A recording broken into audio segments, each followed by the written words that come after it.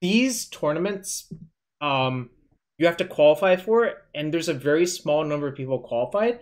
But I feel like it has the SCG players champs feel to it, if that makes sense to you.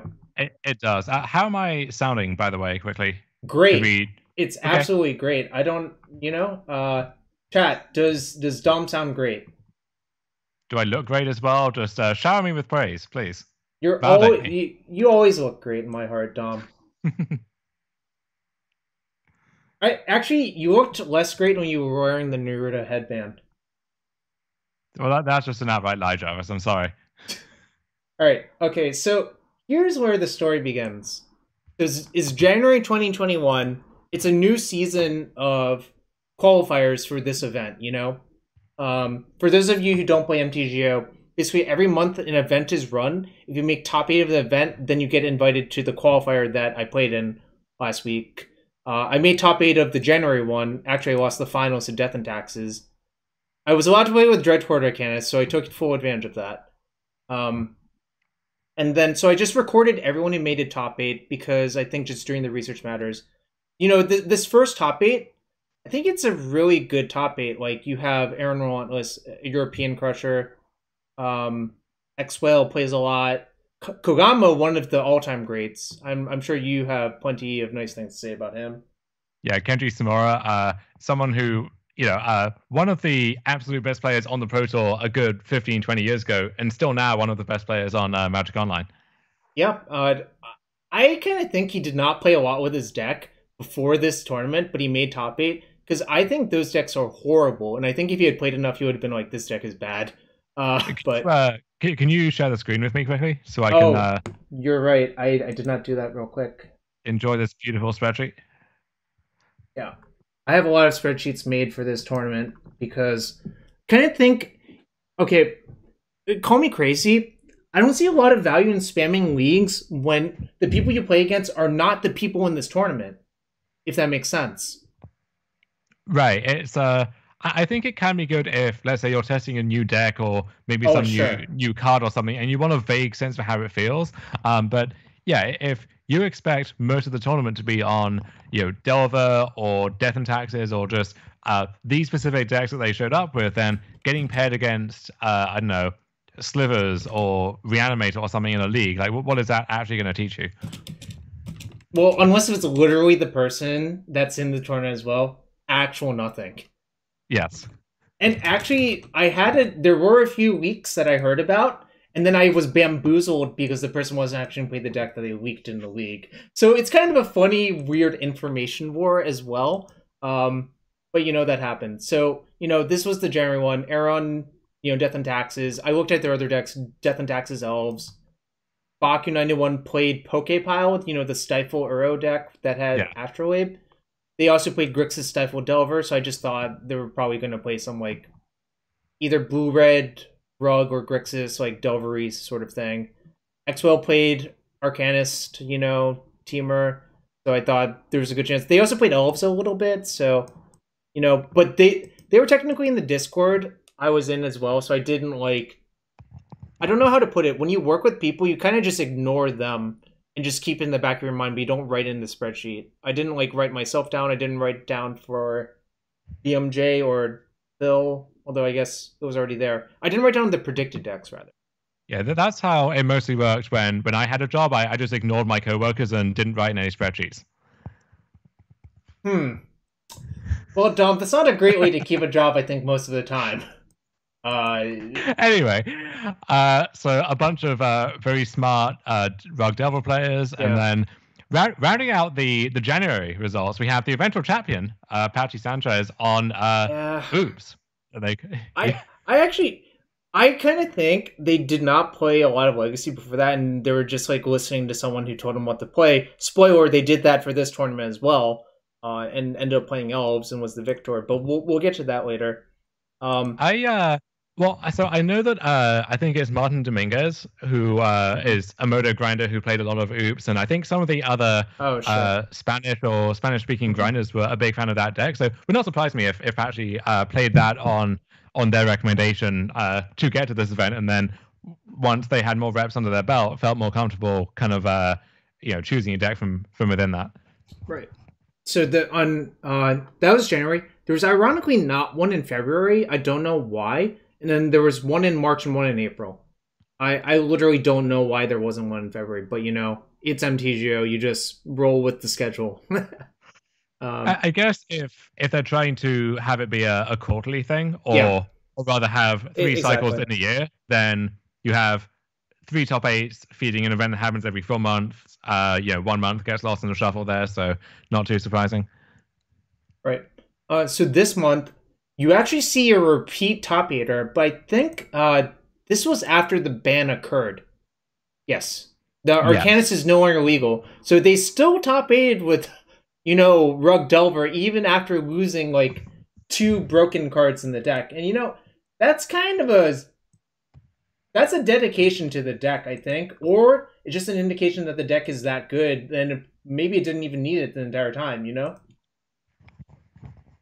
Take and if someone has both experience with Rug Delver and has succeeded with it in both pre and post Arcanist worlds, you have to think they're almost certainly just playing Rug Delver again for this event, right? Yeah, I think this person played Stifle even the Arcanist days. Oh no, they didn't. But they switched to playing Stifle after the ban, which actually makes a little bit of sense. And spoiler, mention T, this person has incredible range. They play lands. I saw them get a 5-0 with Painter, like mono red Painter. And I think Zio Falcone is Italian, I believe. And also has a pretty wide range. I see them playing all sorts of weird blue decks. Utley 26 on the other hand, I don't know if you know this person IRL. They're named Jack Kitchen. They basically only play 2 decks, and it's Painter and Dredge. Interesting. So, before this tournament, I saw that most of their finishes were with Painter, and I actually saw posts on the source saying that they were excited about Rip Apart. So I just assumed they were playing white-red Painter. So did you did you have a separate column, or I guess you could just cross-reference with the actual results for what people did show up with, just to see how well your predictions lined up? I have a different spreadsheet for that. Rather, I have the spreadsheet that Joe Dyer collected that showed all of the data from that thing, and I will, click to that later. I believe there's a public-facing version of that I can click on. Let me check real quick. But I think I got it almost perfectly. It's just I actually didn't think Patchy would show up with Oops again. I think that was just so unlikely. I mean, I think that was just like a one and done deal, Yeah. And I was correct there. I actually did not know what they were on, except someone told me on Saturday that they played against Patchy in a league and they were playing lands. I'm like, that's fine. I know how to play that matchup. Not inside out, obviously, but pretty damn well, I would say. I don't think it's obvious at all, Jarvis. I think you know it inside and out. Oh, okay. All right. Any case, yeah, I don't know. Utley played Painter. Spoiler, white-red was correct. Storm Guy, I think, did play Rug or Blue-Red. To me, Rug and Blue-Red are actually pretty close in power level. I just think having Tarmogoyf in those Delver Mirrors is kind of broken, to be fair. It's basically just unkillable past turn 2. A 3/4 is you have to spend 2 cards on it, or you have to have Submerge, and a lot of things have to go right. Mm-hmm. So there were a bunch of this R actually indicates Red Stompy, and I think it was the Firefox Squad deck, if I remember right. It was the Firefox Squad deck. It's a peculiar card, but this deck was running around because of Basuda, a Japanese player who made it popular. You remember that as well.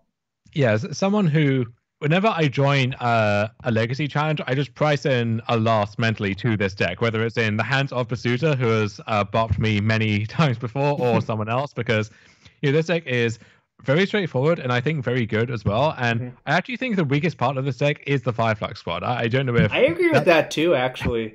I don't know if that's what you want over, those Bonecrusher Giants that are in the sideboard, or Chandra Torture Defiance, which you see often as the kind of curve topping 4-drop for this deck. But what I love here is the lock pieces in this deck, whether it's Chalice, Trinisphere, Blood Moon, even Makers of the Moon. None of those have been printed more recently than 2006, right? That that part of the deck you could have played at like a legacy GP 15 years ago. The one thing that has changed is all the threats got a lot better. So you don't have to play stuff like Rakdos Pit Dragon anymore. You actually get to play real Magic cards. So Sam Pardee in the chat saying, I don't understand the Firefox squad at all. To be fair, I don't really either, because most of the time I've seen it happen, it just hits like a random gray ogre or something, you know? I mean, I think the actual joke is if you hit one of the war bosses or rabble masters or garrisons or something like that, your next turn is so much more explosive. But I don't think this card makes a lot of sense. I still don't understand it. I didn't understand it to begin with, and I still don't understand it after like 3 months of playing against this card, you know? If I get to resolve a Rabble Master and it survives, and I get to follow up with a 4-drop or something, then, as Sam says, that could literally be like Hellrider, or I don't know, even Hero of Rocket Ridge or something, or just the Chandras that you would naturally play in this deck if you were building it yourself anyway. Oh yeah, I think if I were playing this deck, I would play Angie's Ravager. I don't remember how to pronounce it. I much prefer Angie's Ravager. All right, there we go. I much prefer this card because I think this card is so good when you're like Hellbent. Like it's at least just a draw 3, and it does something appreciably different than the rest of your deck, you know? Yeah. Also, they work well in multiples. I didn't realize that until now. They have Madness for 1 and a red. So you can just discard a second one to the first one and, just put into play. I thought you meant you could draw 3 cards and then discard them all and draw another 3 cards, but no, that's not what you meant. So that's Ox of Agonis or whatever. Joking aside, that's Red Prison. This person, VCF, I'm trying to remember. I think they also have good results at some event. Oh yeah, they just played stock Grixis. I would consider the stock Grixis, even though like Stifle is like hit or miss in these decks, in my opinion. So I generally don't play Stifle because I think, how do I put it? It's good at creating space, but I don't think that's what this deck wants to do. Like you play Stifle to create a mana advantage, essentially, but a lot of the times it doesn't. It's so unreliable versus a lot of decks, And I would say Grixis Delver itself is not really stock anymore, right? Like that deck had a brief moment in the sun just after the bans where people were exploring different things, but it seems like most of the Delver focus has either gone back to Rug or to this more aggressive blue-red shell. Grixis has kind of been left by the wayside. All right, so Slay It with Roses. This person, I think, plays a deck that I think you can get way more behind. Chandra Torch of Defiance, just phenomenal card from Kaladesh. Although what the hell is this one from? This is the signature spellbook version, I want to say. Okay, got it. And actually, if you mouse over Fiery Confluence, I think you'll probably see the same thing. Yeah, There we go. Is this one of Chandra's signature spells then? Well, she's in the art, Jarvis. Okay, but on MTGO, if you cast this one, do you get to see what modes are chosen? Probably not. Unclear. Unclear if they got around to fixing that one yet with their skeleton maintenance crew. What I like about this build specifically is I think Bone Crusher Giant is so good in these decks because it gives you interaction where this deck doesn't really usually get to play it, if that makes sense.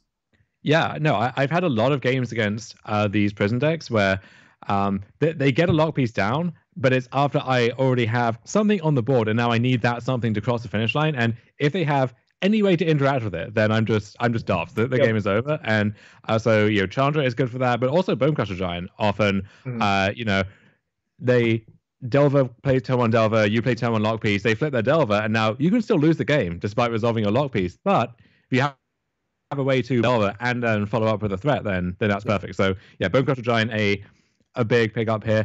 There was a giant tribal list of Mono Red Prison that had like Crystalline Giant and Fatebringer, Calamity Bearer, and so on. I think that's more of a meme than an actual good deck, but shows you how good the basic core is. Well, I lost that deck, but I'm going to tell you, I didn't really lose to anything besides Calamity Bearer and the lock pieces. Because actually, it turns out Calamity Bearers stack very well in multiples. You die very fast.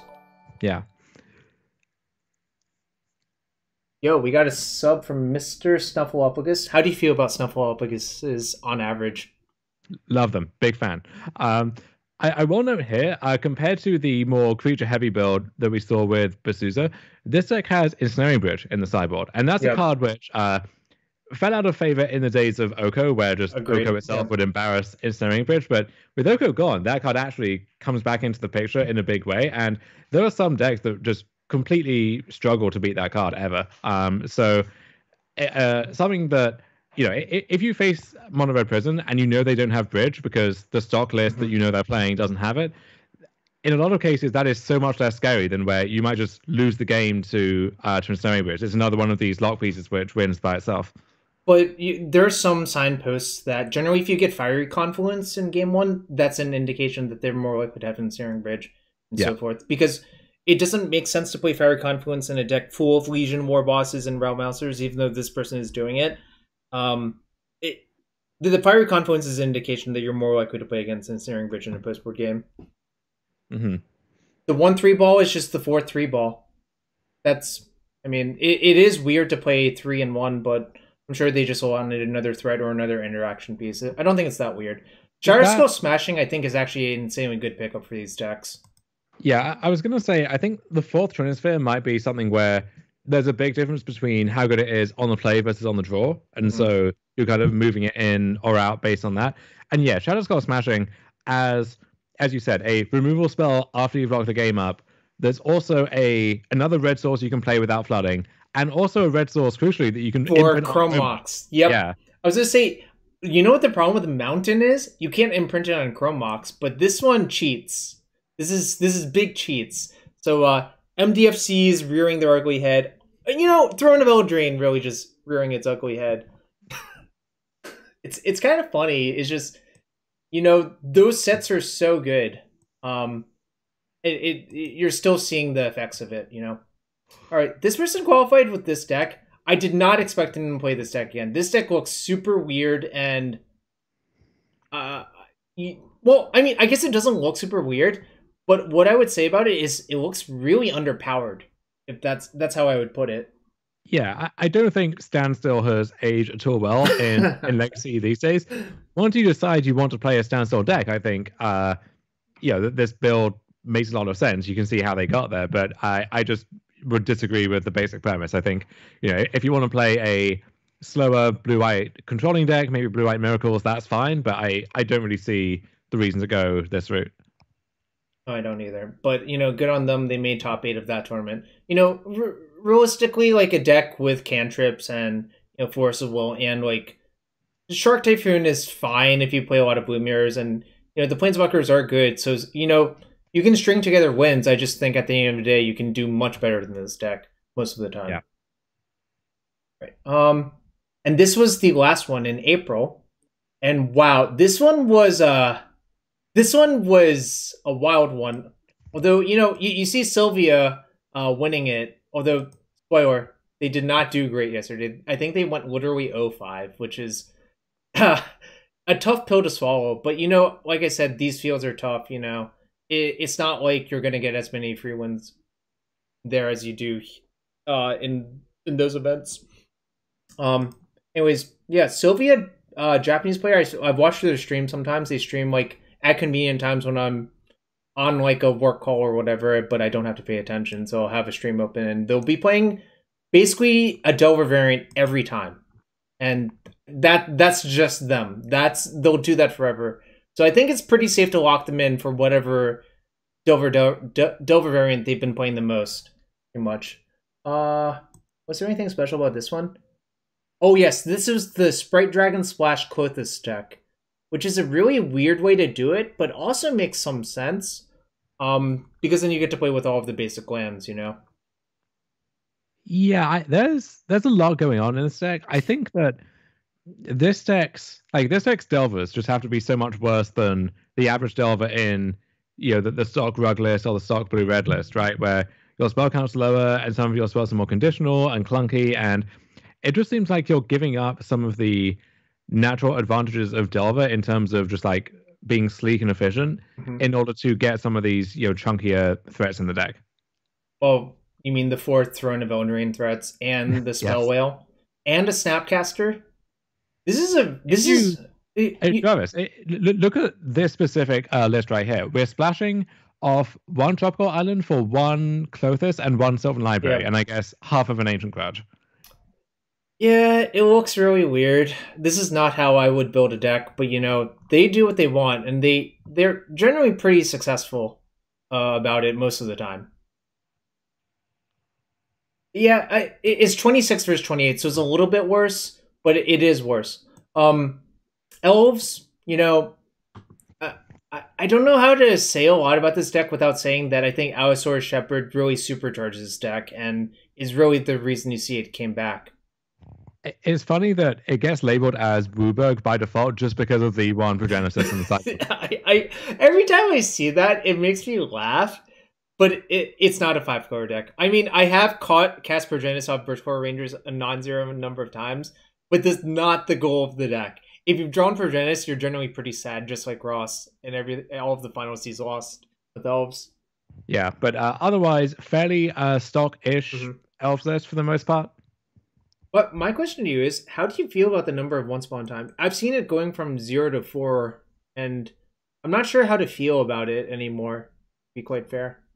I think it's an excellent card in the deck. The trouble is, it kind of competes for space with everything else, where if you cut into the creatures, they're all either somewhat essential for the combo plan, and if you're going off with Glimpse, let's say, you need a high density of 1-drops to keep that chain going. I guess you could cut like the one Magnetic Scavenging Ooze because that's like a fairly conditional Zenith target. And then you can't really cut into the spells either because you need Zenith, of course. I already think 3 Natural Order is too low. I've always liked having the 4th. Yep. And then if you're building to be a Glimpse deck, then you kind of want 4 Glimpse, although, I seem to be the only person who thinks that's up for debate, but if you want 4 Glimpse, then you can't cut that either. And I guess you get to the point where you start shaving lands for more copies of Once Upon a Time, but that's already risky in this deck because you just don't have that many lands, right? Like you look at this mana base, it's 17 land plus 2 Dryad Arbor, but 4 of those lands are Gaia's Cradles, which can't cast a spell on turn 1. So you only have 13 actual lands, which is already really on the low side, and I don't think you can cut into that number any further. So I think you would like to play more than 2 copies of Once Upon a Time, but there just simply is not any room. And as someone says in the chat, like drawing the second copy can often be kind of disastrous as well. So I think the first 2 are good, but I don't know if it's easy to fit any more than that. And yeah, I agree with you on all of the points. And the first time you draw a Dryad Arbor, Gaia's Cradle hand, and 5 spells, you'll know exactly what we mean because, well, first off, if you're going to keep that hand, generally what's actually correct to do is play Cradle first, then turn 2, play the Arbor, and then tap your Cradle. Unless you know exactly your opponent's playing a deck that cannot interact with Dryad Arbor. In which case, then you can play the Arbor first, and obviously it's so much better. But otherwise, if you're going to keep that hand, you should do the other thing. But more realistically, you should just go to London Town, where, Dom's been to London Town many times, literally and figuratively speaking. Yeah, I do think that, for example, Elves is good against Delver, but a big subset of the games where you lose is where you have to keep this dodgy one-land hand, you just get wastelanded into the Shadow Realm. So I don't really like anything that exacerbates that problem either. So, Once Upon a Time, amazingly underplayed card in Legacy, I think. Like, I see the green-white Depth deck doing well, which warms my heart, but the popular list of that now doesn't play Once Upon a Time, which is kind of absurd to me. I think that's just an amazing and underexplored card in Legacy, but that's a topic for another time. Yeah, so Elves, that person did well in that tournament, and I expected them to do it. The Daddy, I believe they are from, I think they live in London, and they always play Dredge or Hogaak, so I kind of just wrote them off as doing it. I don't know their real name, but I kind of just expected them to play Dredge again. It's first name The, last name Daddy, Jarvis. It's right there on the screen. Anyways, this deck is... This list looks super stock to me, although I'm not a Dredge expert anymore. There's nothing that really jumps out as being weird to me except 3 Icarids in the main deck, but I don't know. Again, I'm not a Dredge expert. I can't really tell you like why there would be 3 Icarids instead of 4 Icarids in the main deck. I think it might just be a space concern again. Sure. Like, what are we cutting for another Icarid? Lotus Like Petal. Lotus Petal is so good in this deck though. Like you Yeah. kind of want more, and then we already don't have room for stuff like Oxyvagonus or there are so many other cards we could still be playing. Um, you could cut the Hogak, but then Hogak itself adds this new dimension to the deck as well. So also there just isn't that much fuel for Icarid either, because you have your 8 dredges, like the Thug and the Imp. And then you have 3 Putrid Imp, so already having to cut into those numbers. I guess you have the other copies of Icarid, and then you have the Hogak and the Ashen Rider, but you kind of want to cast the Hogak, and you kind of want to Dread Return the Ashen Rider. So it's just hard to find room for all this stuff. I think it's really interesting that these decks have moved away from Flamekin Zealot, if you remember that in the old days. Yeah. It's so interesting that like, I think it's probably correct, but I just think it's really interesting that, Legacy's in a place where, okay, it doesn't matter if you have Flamekin Zealot in your deck or not. I can probably just, make a Hogak, Dread Return a Grave Troll, or Therapy you a bunch of times, and that's good enough on average. The argument was always, okay, so if you need to win exactly this turn, then sometimes Zealot can get you across the finish line. But how often does it come up that wins you the game, but getting a massively lethal board presence and casting Therapy 2 or 3 times won't win the game, right? Versus if you want a kind of more niche Dread Return target, then Ashen Rider is often the one thing that you're dredging towards to get you out of a specific problem. Off Glacial Chasm. Oh god, yeah. Also just Marilage as well. This card's literally good versus Marilage because it's exiles. Yep. Yeah. I think this is smart. This is like an answer card in the deck that happens to work well in the deck, Also, sometimes you just draw that naturally against Show and Tell and they can't possibly win, but that's yeah. So Dredge, not a deck that gets much publicity or many results in general, but you see these 1 or 2 people who like always play Dredge and always do decently. So at that point, you kind of mentally lock them in on a deck like that. So maybe Dredge, maybe Hogak, but some kind of graveyard deck at least.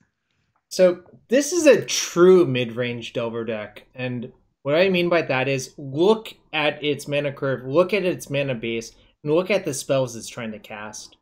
And you can tell that this person really, really wants to play, like, I would call this modern style Delver, if that makes sense to you. Yeah, this isn't like a traditional Rug Delver deck where I'm going to keep my curve as low as humanly possible, and that's the unique selling point of my deck. This is almost it's kind of an efficient-ish tempo deck, and we have Delvers just as a premier threat, but it's not like a Delver deck that takes that Xerox principle to the extreme. Well, the thing I love is, Throne of Eldraine still rearing its ugly head here. We've seen so many Bone Crusher Giants and Brazen Borrowers in these decks. And just keep in mind, those cards are still legal in Standard, and it's still going to be until, September or whatever. It just kind of amazes me how strong those cards are still. Yeah, I do love that we have, like, 2 Bone Crusher Giant, 2 Tune Nemesis, and then 2 OG literal counterspell just hanging out there in the spell section. Good. Interesting thing to notice, Cleansing Wildfire in the sideboard. I'm not a huge fan of that card, but sometimes that card is backbreakingly good. In some of the Delver mirrors, people don't play basic lands, so that can just be a cantrip sinkhole.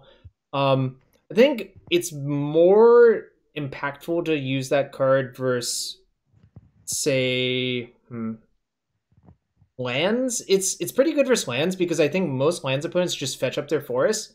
So then you cast Wildfire and it's just cantrip sinkhole, Yeah, like usually the base blue-red Delver decks have access to Blood Moon if they want to go into that effect. Yep. There is a massive difference between 2 mana and 3 mana, and also between a card that you can reveal to Delver and a card that you can't. And then even in the blue-red deck, sometimes you get screwed by your own Blood Moon, or you can't fetch in a way that really enables it. So I think Wildfire it has a lower ceiling than Blood Moon, certainly, but if you just want something that can blow up a land, I think Wildfire is a good starting point. Yep. Or just a 4th Wasteland, which you could play instead, but whatever. So this person also qualified with Basuda Red. We mostly talked about everything. Well, were there 4 Bone Crushers and 2 Torpor Orbs in the other list as well? Don't actually remember. I don't think so. I've seen both of those in various numbers in previous Basuda deck lists. So no surprise to see them there. Torpor Orb, your best card against Doomsday, but also against stuff like Death and Death and Taxes. Taxes, Esper Vial. Holy moly. Yeah. I played against this card from the Giant Stompy deck as Death and Taxes. Actually, that's the real reason I lost. They Torpor Orbed me and then just played a bunch of big creatures. Death and Taxes, if you reduce all of their creatures having no come to play effects, it's just a deck full of 2-mana 1/2s and 3-mana 1/1s. It can never win versus like a 3/4. Yeah, it's a deck full of embarrassing creatures, and then they play a Torpor Orb, and now they're even more embarrassing. So, all right. Oh, Killer SUV, you know what you're in for here. This is. It still drives me nuts. I'm still mad. I'm actually still mad. I think I've been on this rant forever. Why does this deck play 4 Voltaic Key, 2 Manifold Key? It has 4 Karn Sign of Urza in the sideboard. I was just about to say, it really just...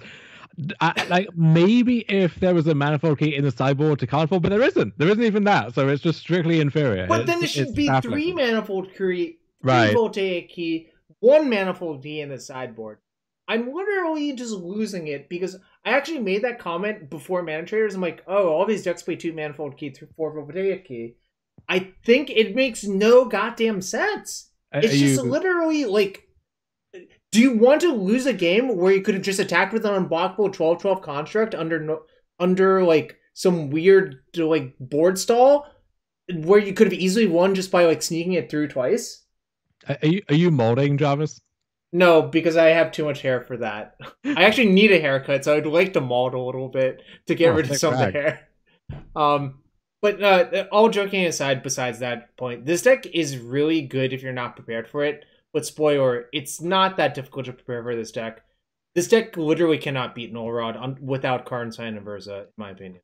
This is one of that family of decks which I don't like playing against Delver, and I think that Delver kind of gets a free pass in many respects, but if you remove Delver from the format, you would be playing against a lot more of stuff like this, and I don't know if that's a better play experience for anyone either. So, I mean, you have to pick your poison in that regard. In my mind, this is similar to Belcher, but it's more resilient than Belcher, is how I would put it. Yeah. Yeah, GSC into Oof, easy peasy, except they do play Skyboat, so like the deck can actually beat Oof, but not Null Rod. Actually, I was having a conversation with someone lately, and a friend of them asked my other friend, okay, why don't people play Collector Oof over Null Rod? And this is one of the major reasons not to do that a lot of the time. Literally Sky Sovereign console flagship. Sky Sovereign, and then some lists have like Dismember or Spatial Contortion as well, so just something to keep in mind there. This is just a banned vintage deck? Well, it's missing the linchpin card, which is Mishra's Workshop, in my opinion. But I mean, you get to play 4 Come the Great Creator, which is always nice. And 4 Mystic Forge. Yeah. These are both restricted in vintage. I guess this is restricted. This is restricted. Yeah. Okay, I guess it plays a lot of cards that are restricted, which is a good sign for a deck, but then it also it does share some of the same vulnerabilities that artifact decks do in vintage, which is Null Rod and Collector Reef are quite good versus the deck. It's a super cool deck. I think the initial hype has not really borne out. I think people have mostly kind of moved off it now, but there was a period where you would play against that deck all the time in the leagues. So I'm kind of glad that era has passed now. And then Phil Hellmuth, Sam Rolfe himself, who is not like a known lands enthusiast, but just picked up lands, and he can win with a ham sandwich. So of course he qualified for the tournament with it. It's funny because I look at so many things about this deck, and I hate so many of the micro decisions. And then I asked him after the tournament if he thought the deck was good, and he's like, "It was super average. I would not play it again." Which is a really funny way to put it, but it's exactly what I expected him to say. And also, I still am molding that these people played 3 Dark Depths, 2 Field of Dead. I think it's so awful to do that for a lot of reasons, but no one else agrees with me. So I'm left questioning my sanity late at night while I'm trying to fall asleep in bed. Jarvis, I agree with you, but maybe that leaves you questioning your sanity even more. I don't know. Yeah, you're not... You have a lot of, like, weird ideas that turn out to be very wrong and weird. Okay, not all of them, just... I would say, like, 40% of them turn out to be weird and wrong. Is that fair? But yeah, the 60%, those are great. You can take those to the bank. Yeah, exactly. But, yeah, I guess I'll elaborate why I hate playing 3 Dark Depths, 2 Field so much. Okay, first up, Field of the Dead is tapped. That's a tap land. Dark Depths doesn't tap for mana, but Dark Depths is good in all of your bad matchups. And what I mean by that is combo. You don't beat any of those combo decks without literally turboing them. Yeah, you are a literal turbo depth deck against any kind of combo, especially in game 1. And the second field, like the first field, really is only good against exactly kind of miracles or blue soup decks in very long games. And so I don't know why you really need to have that effect. And you could always just sideboard the second copy, I think, if you really want to show off those matchups. Whereas, yeah, there's a whole swathe of the format where it's a bigger portion, first of all, and you need a lot more help there than you do with the second field. A few more notes about this list is 1 field is actually similar to playing 2 because once you get 1, you can just stage a bunch of them, and then it doesn't really matter how many are in your deck. Too. Yeah. Like I guess it makes it easier to find the first one, but if the game is going that long to where the first one would be active, you have a lot of time. Well, one issue with that, exactly that sentiment is a lot of the games, especially post-board games, your loams are under attack, so it's not that easy to find field sometimes. So it is nice to naturally draw one, I think, in post-board games a lot of the time as well. Sure. A few other notes. Friends don't let friends play Drop of Honey anymore. That card is aged unbelievably bad. 5 Blast is a weird metagame call. I think I wouldn't play more than like 3 because the reason to actually play Blast in my mind is to counter Force of Negation. But like realistically, how many blasts do you actually need for that? I don't think that there's 5. I think that's just like overkill. Yeah, I think if you expect the Delver decks to all become like Blue-Red, where Pyroblast hits basically all of the major threats, minus stuff like, Young Pyromancer in some lists. If you can Pyroblast, Sprite Dragon, and or Ethereal Forager, maybe Brazen Borrower, I think that's a really good place to be. Against specifically Rug, where they have stuff like Hexdrinker, which can be a problem, Tarmogoyf, Hooting Mandrills, Clothis is going to be an issue in longer games, maybe.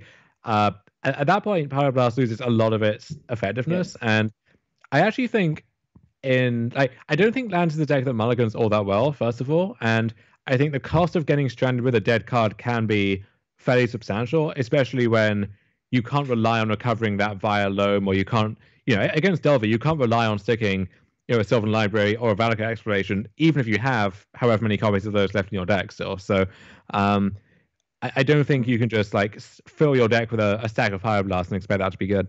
Well, yeah, so like the core issue is Lands is not really a deck about trying to 1-for-1 its opponent. It doesn't really work out very well for all of the reasons you listed. One thing I would disagree with is I do think Lands mulligans well. The issue is if you get Force of Negation, then all of your mulliganing is like kind of out the window. I think if you knew you wouldn't get Fawned, then I would happily mull to like 4 a lot of games and probably still be like in a reasonable spot. But it's Force of Negation's fault that this deck, I think, became a lot worse. Because a lot of the games it won versus blue decks were predicated on the fact that, okay, you counterspell me once, I don't care. You counterspell me twice, I still don't care. Oh, you're out now? Well, now you're just going to lose in a long game. So what you're saying is that Force of Negation is unfair and blue got too much that year? I believe some people would say that, but I don't know those people, and that sounds ridiculous, like, to make that your slogan. That sounds weird as hell. All right, weird, mate. Yeah. BMJ? Someone from the UK? Ben Jones, someone who I was meant to team with for a team GP, who snaked me and then won that GP. So felt fantastic about that. A man of few words, but usually what he had to say is very smart and an excellent player. Not someone I really expected to play Hogak, honestly. He plays a lot of Shadow in Modern and drove a lot of the innovation with that deck. So we'd kind of expected him to be drawn to, either Legacy Shadow, first of all, or just, a Delver deck of some description. But, snuck his way in here with Hogak. So I don't know if I would have also penciled him in on that for the Showcase event as well. But that's a puzzle for these small field tournaments, right? It's hard to predict. Well, so I think the tying factor here is that he's friends with Nam. I think is the actual answer of how this came to be. Namor Squats, who also qualified for this event. Spoiler. I think this is just super stock. We've talked so much about Hogak in the past. I don't think there's much interesting to say here. So just carry on. Yeah, I mean, this is a deck list from like pre-Coldheim, pre-bans. You know, nothing really has changed in that regard. So these last three people, I don't have the exact lists here, but it was the LCQ week where you could spend 40 QPs and a bunch of play points, and if you went 5-0, you qualified. So these are the three people who did it. Nam with Hogak, Omega UO with Bant Control, and Gob FTW with Blue Red Midrange Delver. They also played the same deck in Mana Traders, which is another data point. I think it's specifically for these small tournament events, it's important to just keep looking week to week and see if they switch. And if they don't switch, then it's more likely that they'll just keep going, you know? Yeah, I think one of the so looking at this field, one thing that stands out is there are quite a few people who either did play graveyard decks or could play graveyard decks. And maybe the ways in which you attack those decks doesn't overlap fully. So against Oops, for example, you know, Force and Negation can be a great card, but not always. Against Dredge, Force and Negation is excellent. Against Hogak, Force and Negation often is pretty bad. So obviously if you have stuff like Cage or Crypt or Leyline or whatever, you're going to bring that in. But beyond that, the details kind of get a bit murky. And let's take exactly Surgical Extraction as an example. Fantastic against Oops, often one of the best cards you can have against Oops. Good against Dredge, and often kind of ineffective actually against Hogak. So depending on how many graveyard decks you expect and how you think they're going to be distributed among that range, that might inform what kind of hate you want. And then that, of course, depends in turn on what deck you're playing yourself.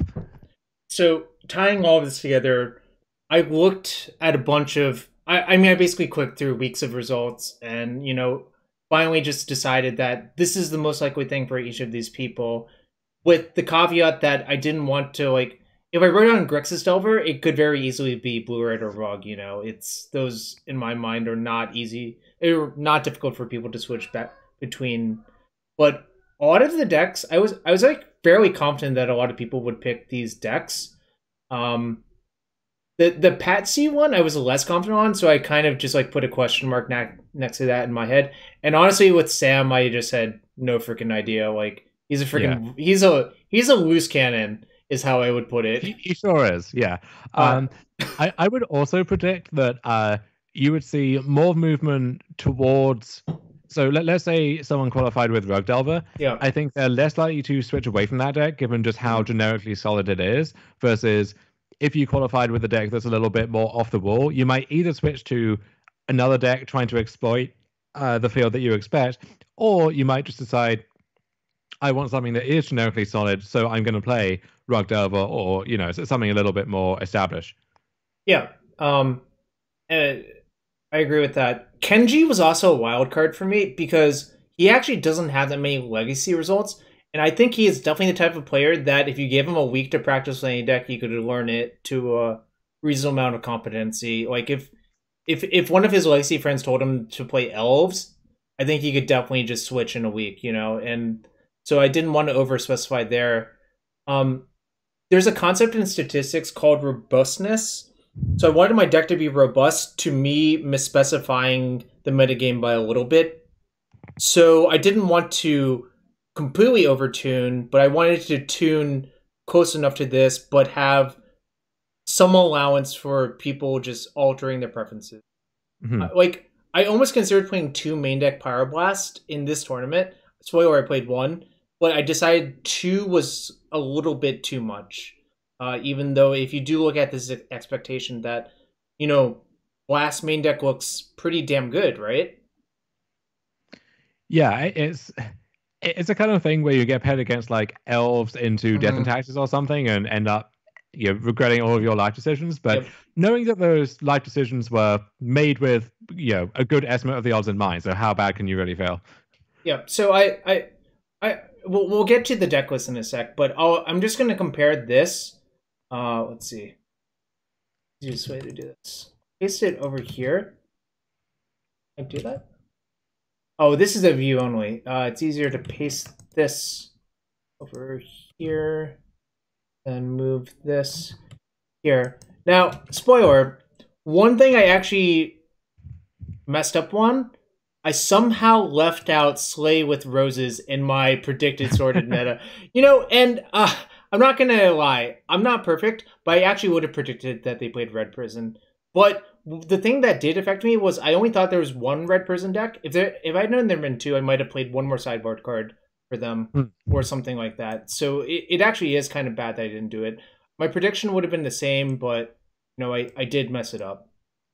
Interesting. So we can, with the power of sorting, compare it directly if I sort by the correct column. BMJ Hogak, Baku 91, Rugdover, Gris's Dover, that's close. BCS Bant, Duke 12, Rugdover, my prediction was Blue Red, that's close. Aaron DNT, Fluffy, Elves, Blue Red, Rug, Mystic Forge. There's a me, but it should be Mechan T Lands, which is right. Sure. Blue Red. So I think I did a really good job, except for, well, I did Patsy. Yeah. Patsy, not great. Phil Hellmuth, whatever.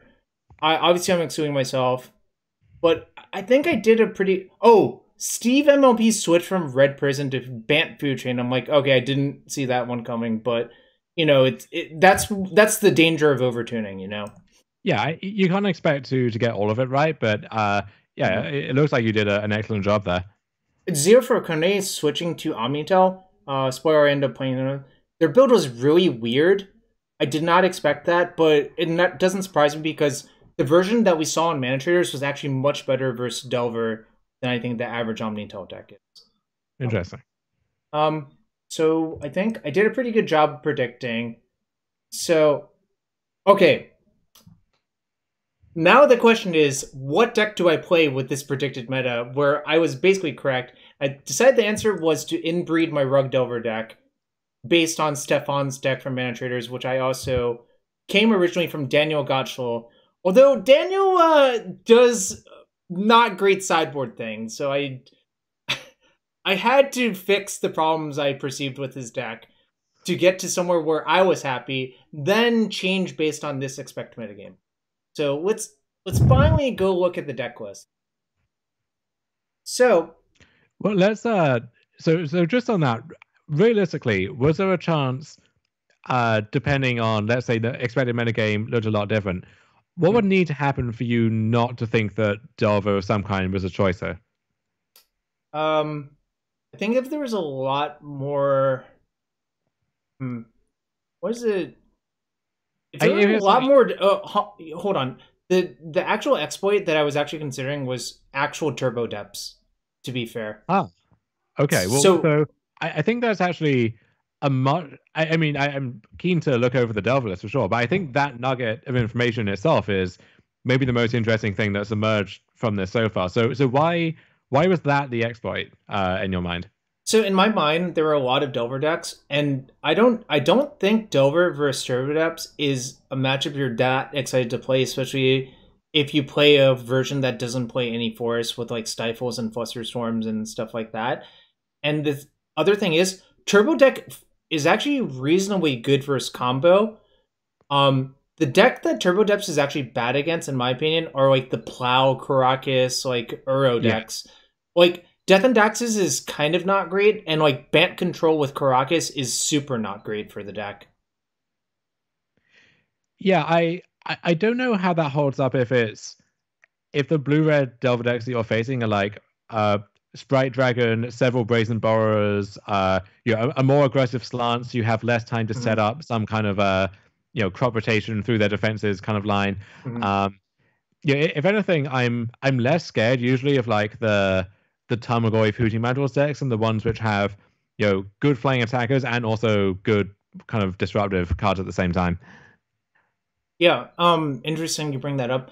I think generally what happens in those matchups, especially for Turbo, is you don't give them a lot of time to establish multiple flyers. You're trying to like do your thing before that happens, or you're gonna try to like sneak it in through a daze with a sneaky Spirit Guide or something like that, and they're not prepared for it, and they lose on the spot because they like daze to pick up their land, and then you just Spirit Guide them, and Well, now their land is gone and they can't play a Sprite Dragon on that turn. Mm-hmm.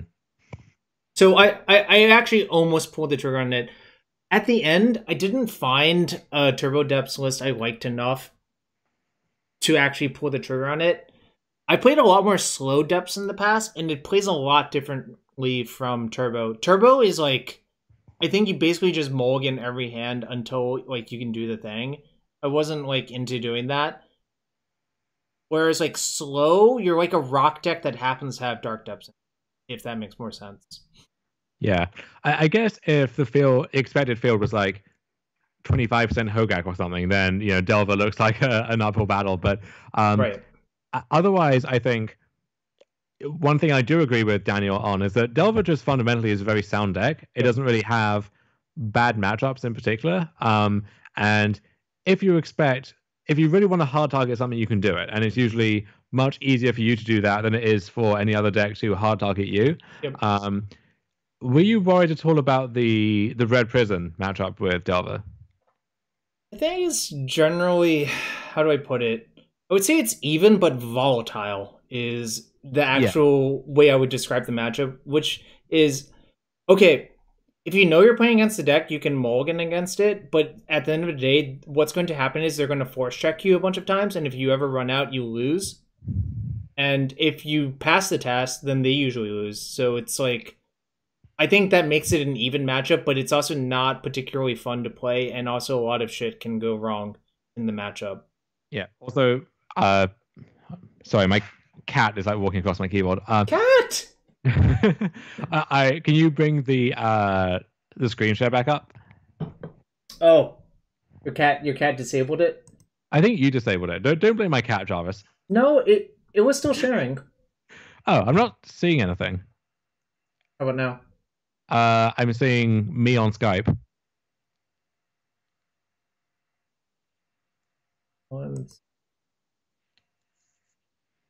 I can try dropping and rejoining the call. How about now?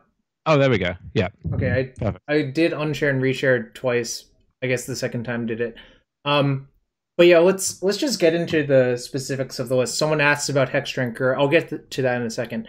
Okay, so the first version of this list that I had from Daniel had 2 of this card and 3 of this card. I'm like, okay, there's some real issues with that. Okay, first off, I think those cards fight with each other for space, if that makes sense.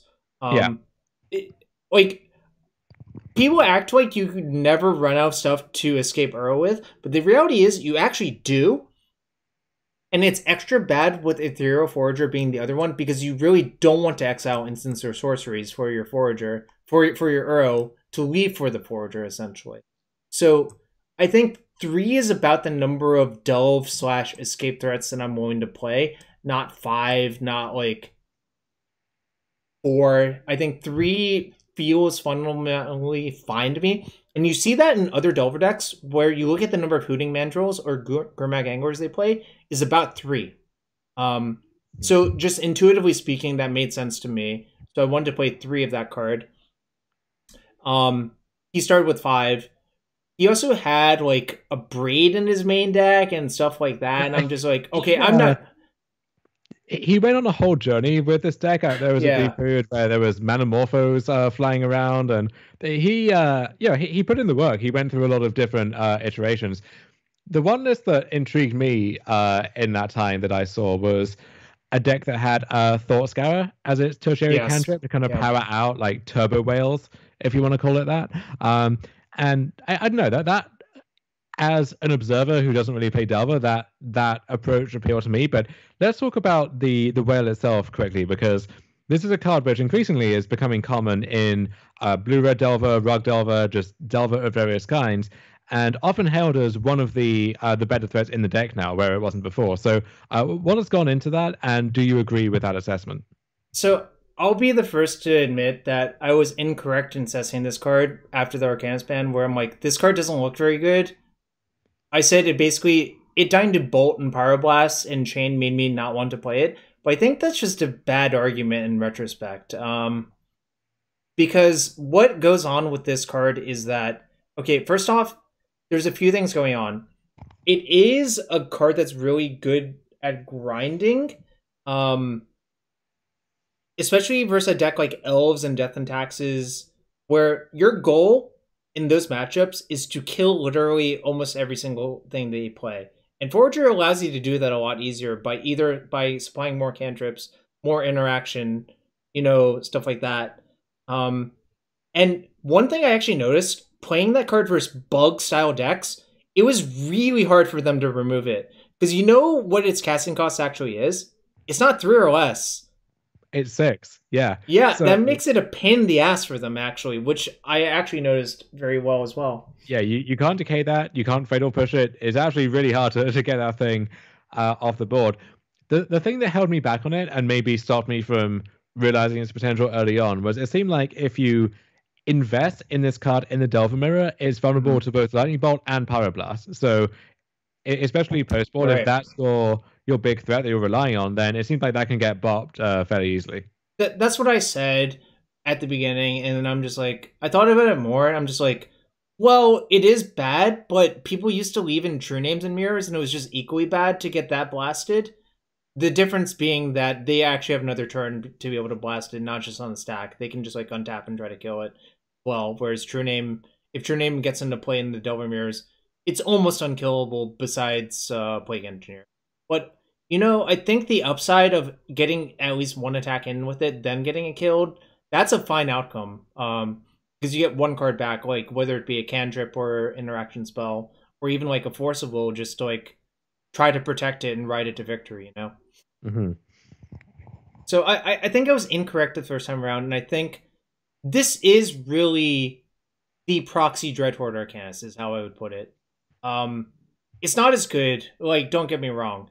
It's actually worse, but there's actually a few things about it that operate differently from Arcanist that do make it very appealing to me.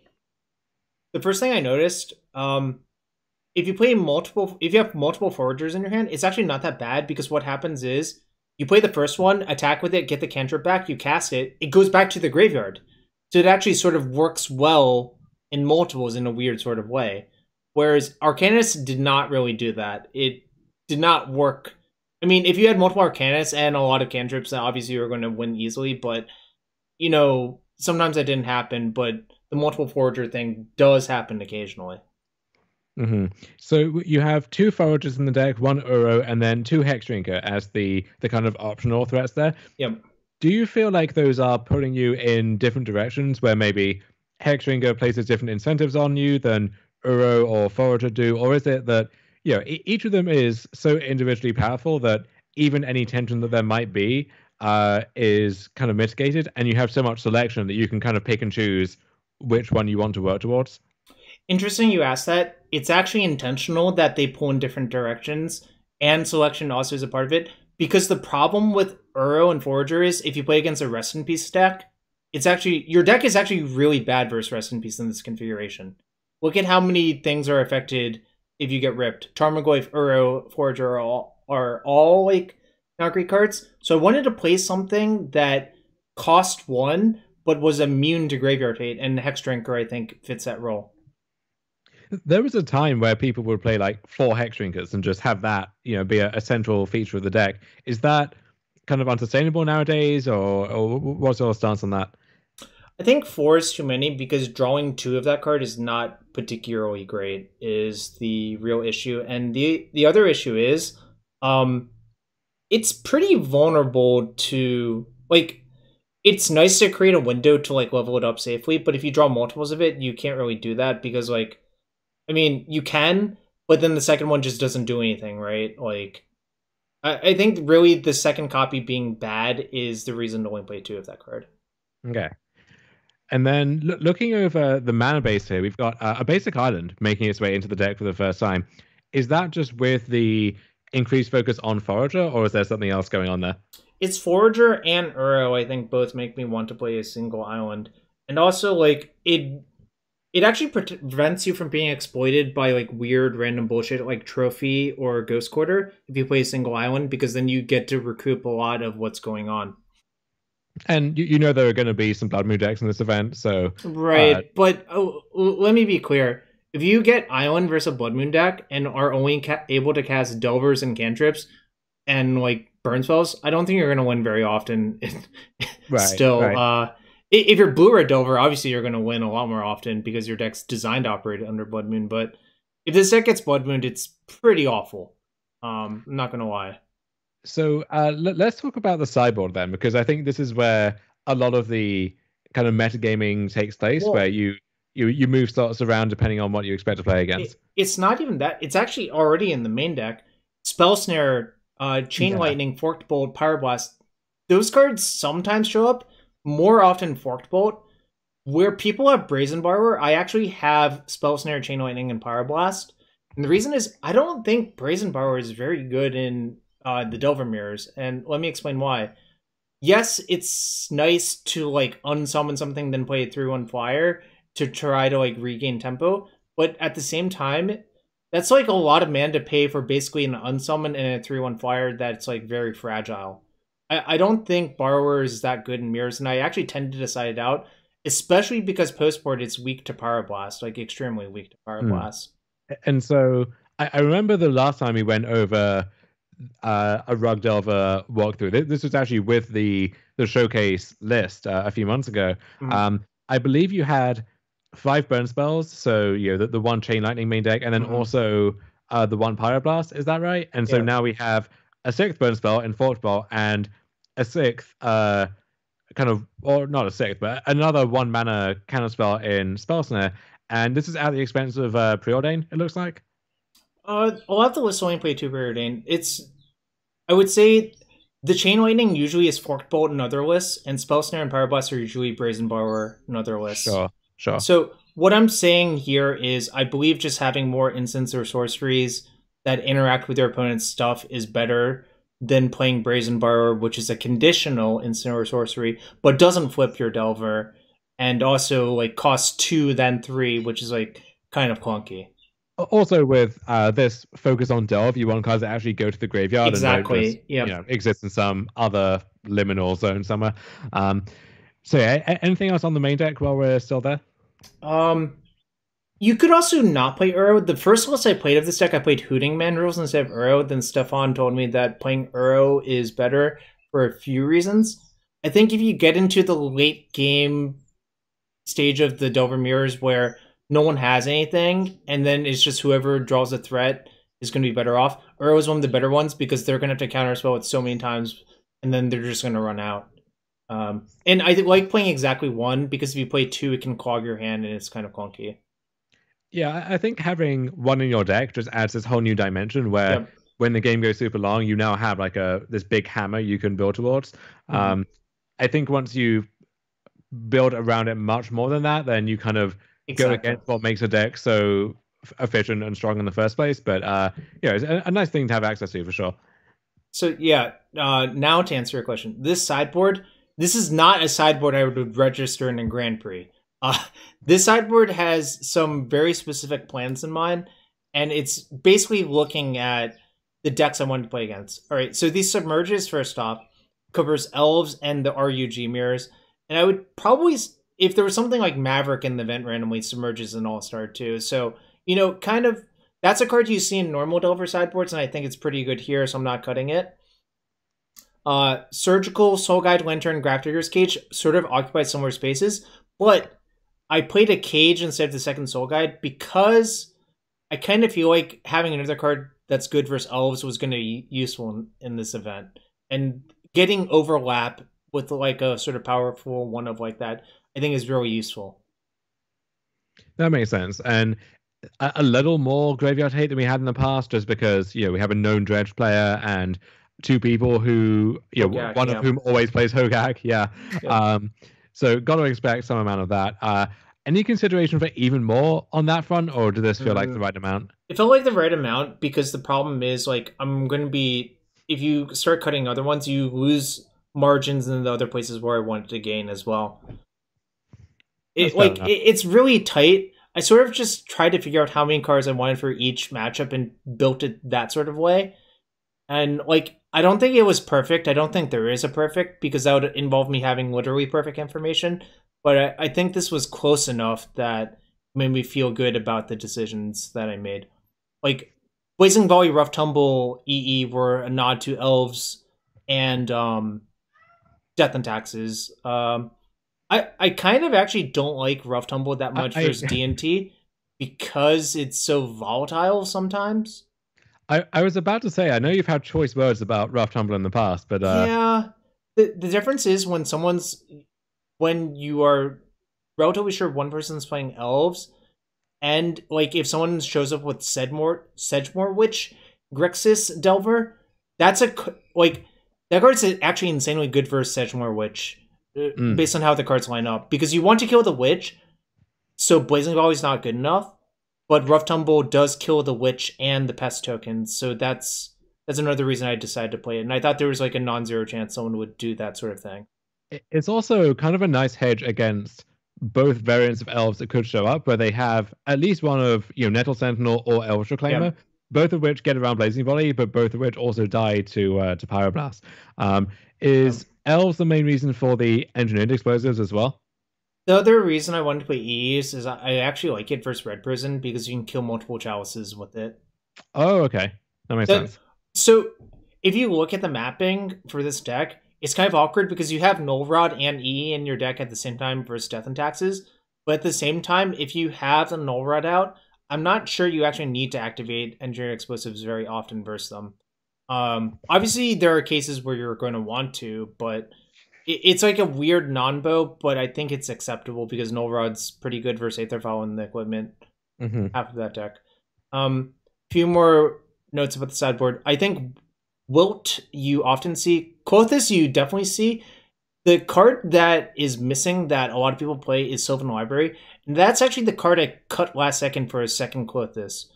And I'll go into a brief digression about that, which is versus the control decks, Sylvan and Klothys are both relatively good, but Klothys is harder to kill. Obviously, if Sylvan's unchecked versus a control deck, you'll be more likely to find the one of Klothys.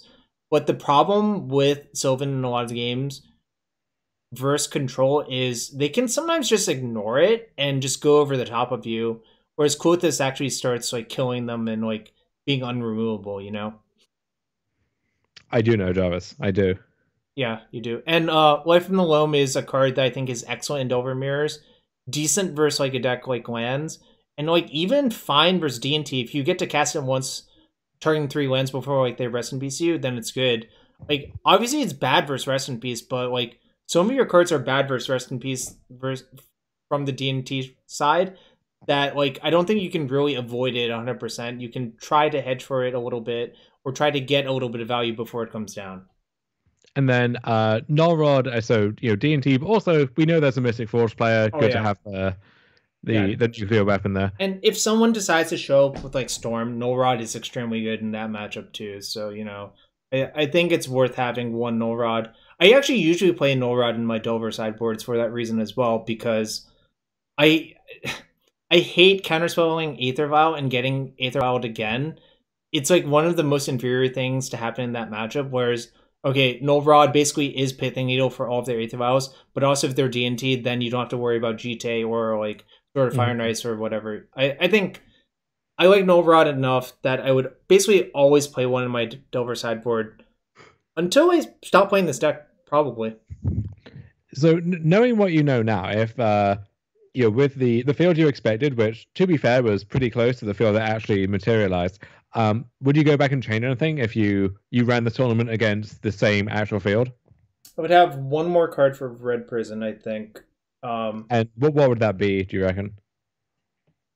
I think I might just cut the Rough Tumble for a second, Engineer Explosives, or cut a Blazing Volley for a second, Engineer Explosives. I think that's how I would do it, but obviously it's kind of close. It's hard to say for sure. The problem is Blazing Volley is not good versus most of the Red Prison decks, whereas EE is fine, and Rough Tumble is okay because it clears out all of their X2s if you're playing against the Basuda version. If they're not playing against the Basuda version, I think Rough Tumble is a lot less appealing. If they're just like 8 Planeswalker, I don't really want Rough Tumble in my deck in that matchup because then like that's just a strategic mismatch. All right, let's get into the matches then. Yeah. So.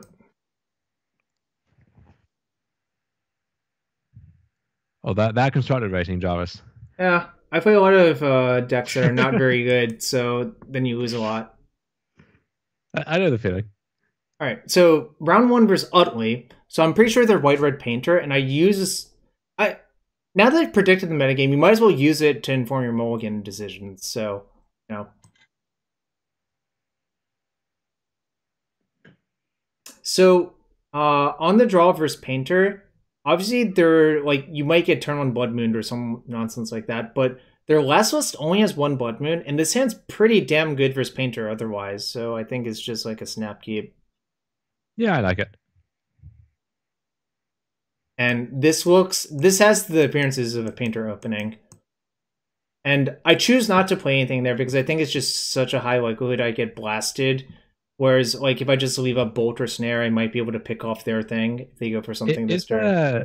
Now that you have 2 fetches, is there any consideration to playing a fetch and passing? And then if they do have the Blood Moon on this turn, you get to fetch Island, and it's going to be a struggle for sure, but you can at least cast spells and maybe participate in the game still. Yeah, I think that was an error, actually. Good thing you brought that up. Okay, so turn 1, game 1, round 1, we've, yeah. You know. Forcible is an excellent draw, obviously. And now I think I'm okay playing a Delver out, obviously. What's the lightning bolt count in the stock list there? Their deck? Them? Yeah. 0 main deck, 4 sideboard. I guess they are the one who decides what stock in this case, but yeah, exactly. With that in mind, is there a case for just running out Tarmogoyf? I want to leave up Spellsnare and Bolt. Sure. Yeah.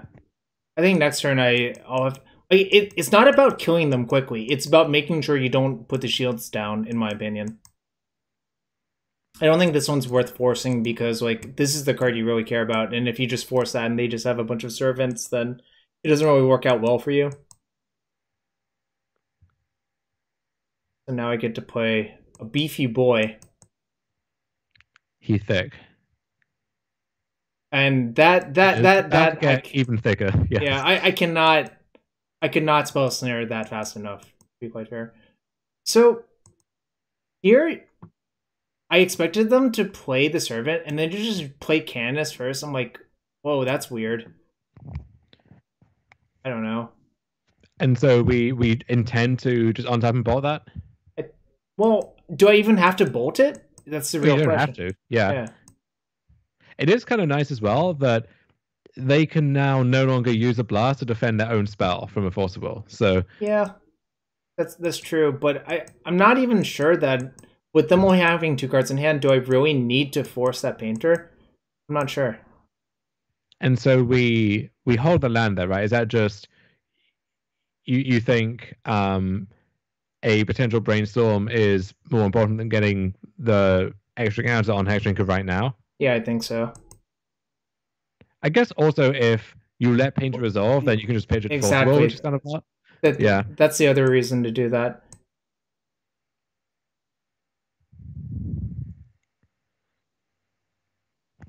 Although now the land, weirdly, I cannot pitch to force anymore, so... But I still hold it, I think, because of the... Oh, no, I don't. So I think if you were doing this, it makes sense to hold it still because then it does. You can pitch out to force, but if there's no need to do that, you can still untap, play the land, and then sink all your mana into getting Hexdrinker to level 8. Yep. That's a mistake. I should not have played the land this turn. Playing the land next turn obviously makes sense, but... So I guess now that I've done this, I'm committed to leveling it this turn, but I think this is just kind of doesn't make any sense. Yeah, I think it's very unlikely to matter from this spot, but, good to be safe with that stuff. I mean, it could matter if, I guess, here they had, like, Painter, Blast, Grindstone or something. But they couldn't activate on the same turn, so you probably are in the clear still. Yeah. So the problem is I have to force this here because they can always defend their thing with Blast because all of their things are artifacts. Yeah. So here's a question. If you had held the land, as we suggested, are you pitching the land here to the force, or are you pitching Uro, bearing in mind that the land gets Hexdrinker to level 8 on this following turn? I would pitch the Uro still. Okay. So I get blasted here, and I'm like, now I'm like kind of scared that I'm going to lose, because if they just have Grindstone, like, it's pretty bad for me. And I think leveling all the way makes sense, and now I'm just going to hope that, okay, if they have Grindstone, I'm going to force and hope they don't have a blast, you know. And, well, they had a one-turn window because this has protection from everything. They didn't have it. So, there you go. Yeah, Easy. Hector really putting his weight that game for sure. Yeah. Don't think it was necessary, but yeah. I mean, it's what more can you ask for a 1-drop there? So versus Painter, I think this card is a huge liability. Yes. And this card deck is just a whole stack of Pyroblast and Bolts. So, interesting to see the explosives not make it in. Is it just too inefficient? Bearing in mind that it's not like you have 0s or 1s that you really want to kill. I think that's part of it, and the other part of it is like, their mana curve's kind of flat. It goes from like 1 to 3 pretty evenly. So I'm not convinced that this is very good. And a lot of people asked about Blasts versus Painter. I think the better Painter players do not name blue in post-board games, like especially versus a blue deck. So I think this would be an error for me to have in my deck versus them. Yeah. So let's see what happens. Well, this is a classic Delver hand. And this is also a classic Delver hand where you keep and you're like, well, it's exactly fine, right? So I don't think you can ever force the Welder here because, especially with a Bolt in your hand.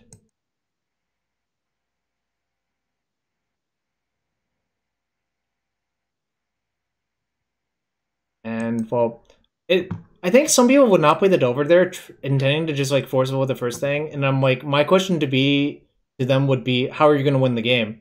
Like, you literally have no pressure, and they have infinite time to set up. Yeah, your hand is kind of unimpressive as it is, and I think you're more likely to win if you flip the Delver and then can draw out of your current predicament than if you kind of just lose all your resources and then have to do that as well. Yep. Very nice that they have presented a juicy wasteland target, which you can't really take for granted against Painter all the time. Agreed. And now they have the Painter and Grindstone, so I literally have to wasteland the city and just hope they don't have another soul land. And there's a Scalding Tarn off my deck. Well, I'm like, well, this is what we're going to do. But here's the other problem. If you bolt the Servant now, it doesn't really accomplish anything.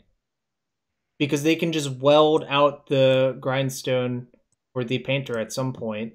Especially with the trick, if they have a soul land, you can put the Grindstone activation on the stack, weld it out for the Painter in response. Yeah, or even they don't have to do that now, right? If you give them enough time, they just play a few more mountains and get there. So you kind of have to hold it, and the game enters this weird holding pattern where neither of you can really do anything. Well, so basically I have to kill the Goblin Welder first before killing the Painter, is the actual reality. And they miss on a land this turn. I'm like, oh, maybe I can sack out this game now. Spell Snare is, like, not the best, but at least I can start attacking, The problem with Spell Snare is this is already here, And classic racing situation. So Brainstorm's actually an excellent draw, but I don't want to play it immediately because it just lets them use their mana. You kind of want to get them to tap out, Yeah, they're choked on mana, so I think it makes sense to wait here. So bearing in mind that you can force a will this lightning bolt just with anything basically. No, it's on white. Oh, it's on white. They put it on white. I told you this person only plays Painter. I know they're not going to do this in a post-board game. They're just going to name a different color. Sure. Okay, well, in that case, how much utility do you think the Spell Snare has right now? Not much, but you might as well cast Brainstorm first because they've tapped out of red. Yeah. And this is, like, pretty good, actually. So the question is, how do you want to play this turn? There's a lot of ways you can play the turn now. Yeah, I think... So we can set up a Bolt on Welder and then Wilt on Painter Servant to kind of get ourselves out of this thing. That said, we have to decide now if we want to defend our Delver. It's awkward that we have like exactly 3 blue cards, where ideally we pitch a spell snare, one of the fetches would be a blue card, and we could kind of have it all. Mm-hmm. But instead, we do have to make a choice over whether we strand the Forcible. I think that's kind of worth doing, just because this Delver is a big threat. If they have, let's say, a Pyroblast to kill the Delver, that could probably find a good target anyway. Right. And if we don't have pressure, then it's going to be a lot harder to really make any progress. And we have boarded out some of our threats like Forager, like Uro. So we can't really count on fighting those reliably. So I do think I like fighting the Bolt. And I guess then, is there a case of pitching the other force becomes a question. Like if the card you care about is another painter, then you'd rather just have Spellstunner left over if you think card quality is going to be an issue, or quantity rather.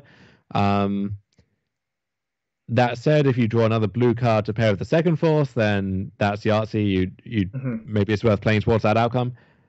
So I guess my line would be put back at least a fetch, and then you ask, is basic island better than, like, if I have to crack fetch on this turn to Volk and Bolt, then I don't have green for Wilt.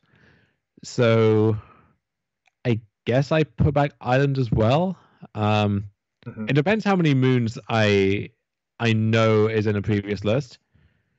The answer was 1 Blood Moon and like 1 Magus of the Moon. Okay, but with that in mind, then I think I just put back Island Fetch and then Force pitching Spellsnare.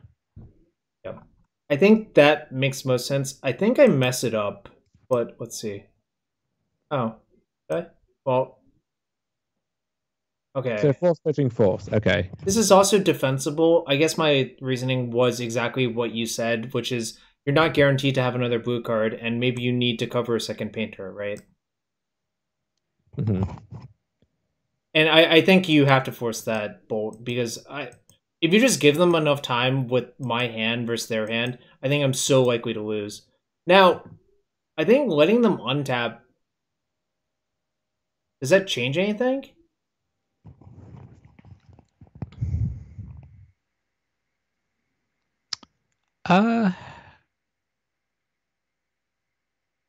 It doesn't really, right? Because if let's say they draw exactly Soul Land or Land Petal, which is what they need to combo, then if they go for the combo, if you destroy Grindstone, then it's too late. If you destroy Welder, then they just weld out the Grindstone for the Servant. Or sorry, if you destroy Servant, they weld out Grindstone for the Servant again.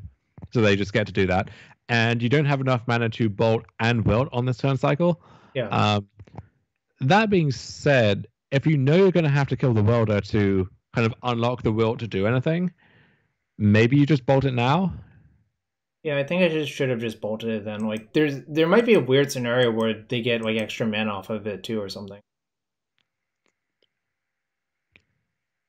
So I think here, what I'm supposed to do is bolt the welder and spell snare that in response. Yes. Yeah. And you can get Island now, so that's nice. Well, so I actually fucked it up. Actually, no, you can't. You can't. Oh. I was not supposed to fetch the island. Funny you bring that up, because getting island is super bad. And like, I think that would actually cost me a lot. Yeah, this is actually really awkward now, too, if we don't draw the land, right? Because we can't cast all of our spells in one turn. But now the spell snare is dead, too. And now the spell snare is dead. It's actually just super bad the way I did it. And to be fair, I think I probably lose that lightning bolt, but that doesn't change the fact that that turn cycle was not well played. It accidentally works out that now you have a card left over for Brainstorm, but that's a small consolation there. Small consolation for this, what looks to be very lethal Blood Moon.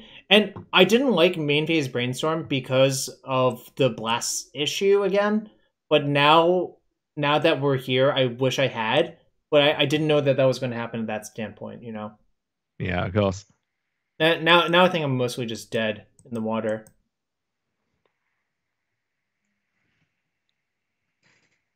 I don't know, like, I would have to draw a Delver and then, like, flip a bunch of bolts. Forked Bolt doesn't do it here, sadly enough. I left in Forked Bolt because of Goblin Engineer and Goblin Welder. I'm mostly dead now, I think. And now I'm like super dead. What's the benefit of fetching there? To not draw the bad cards, right? And yet. I actually like Surgical versus Welder and Engineer, generally speaking. Oh yeah, I think it's a fine card to board in. It's just kind of comical in in the situation. I think at this point, I was actually debating casting it just to look at their deck. Then I realized that if I reveal it, it might set up a situation where they play around it with their welders and engineers where they might not otherwise. Yeah, I think you maybe give away more than you're gaining there. Yeah. So game 3, that one I think I was actually likely to lose despite the debacle, but it's not good to do what I did as well. It looks like you have one more back in. Yeah, one forger, because I think threat density was my concern, even though like it is clearly not good versus a lot of their cards. But the thing I realized that maybe they just have to blast and bolt so many things that, you know, maybe you can run them out. Classic Delver hand can never keep. Classic Delver hand that you automatically keep. I kept both my fetches because of the whale.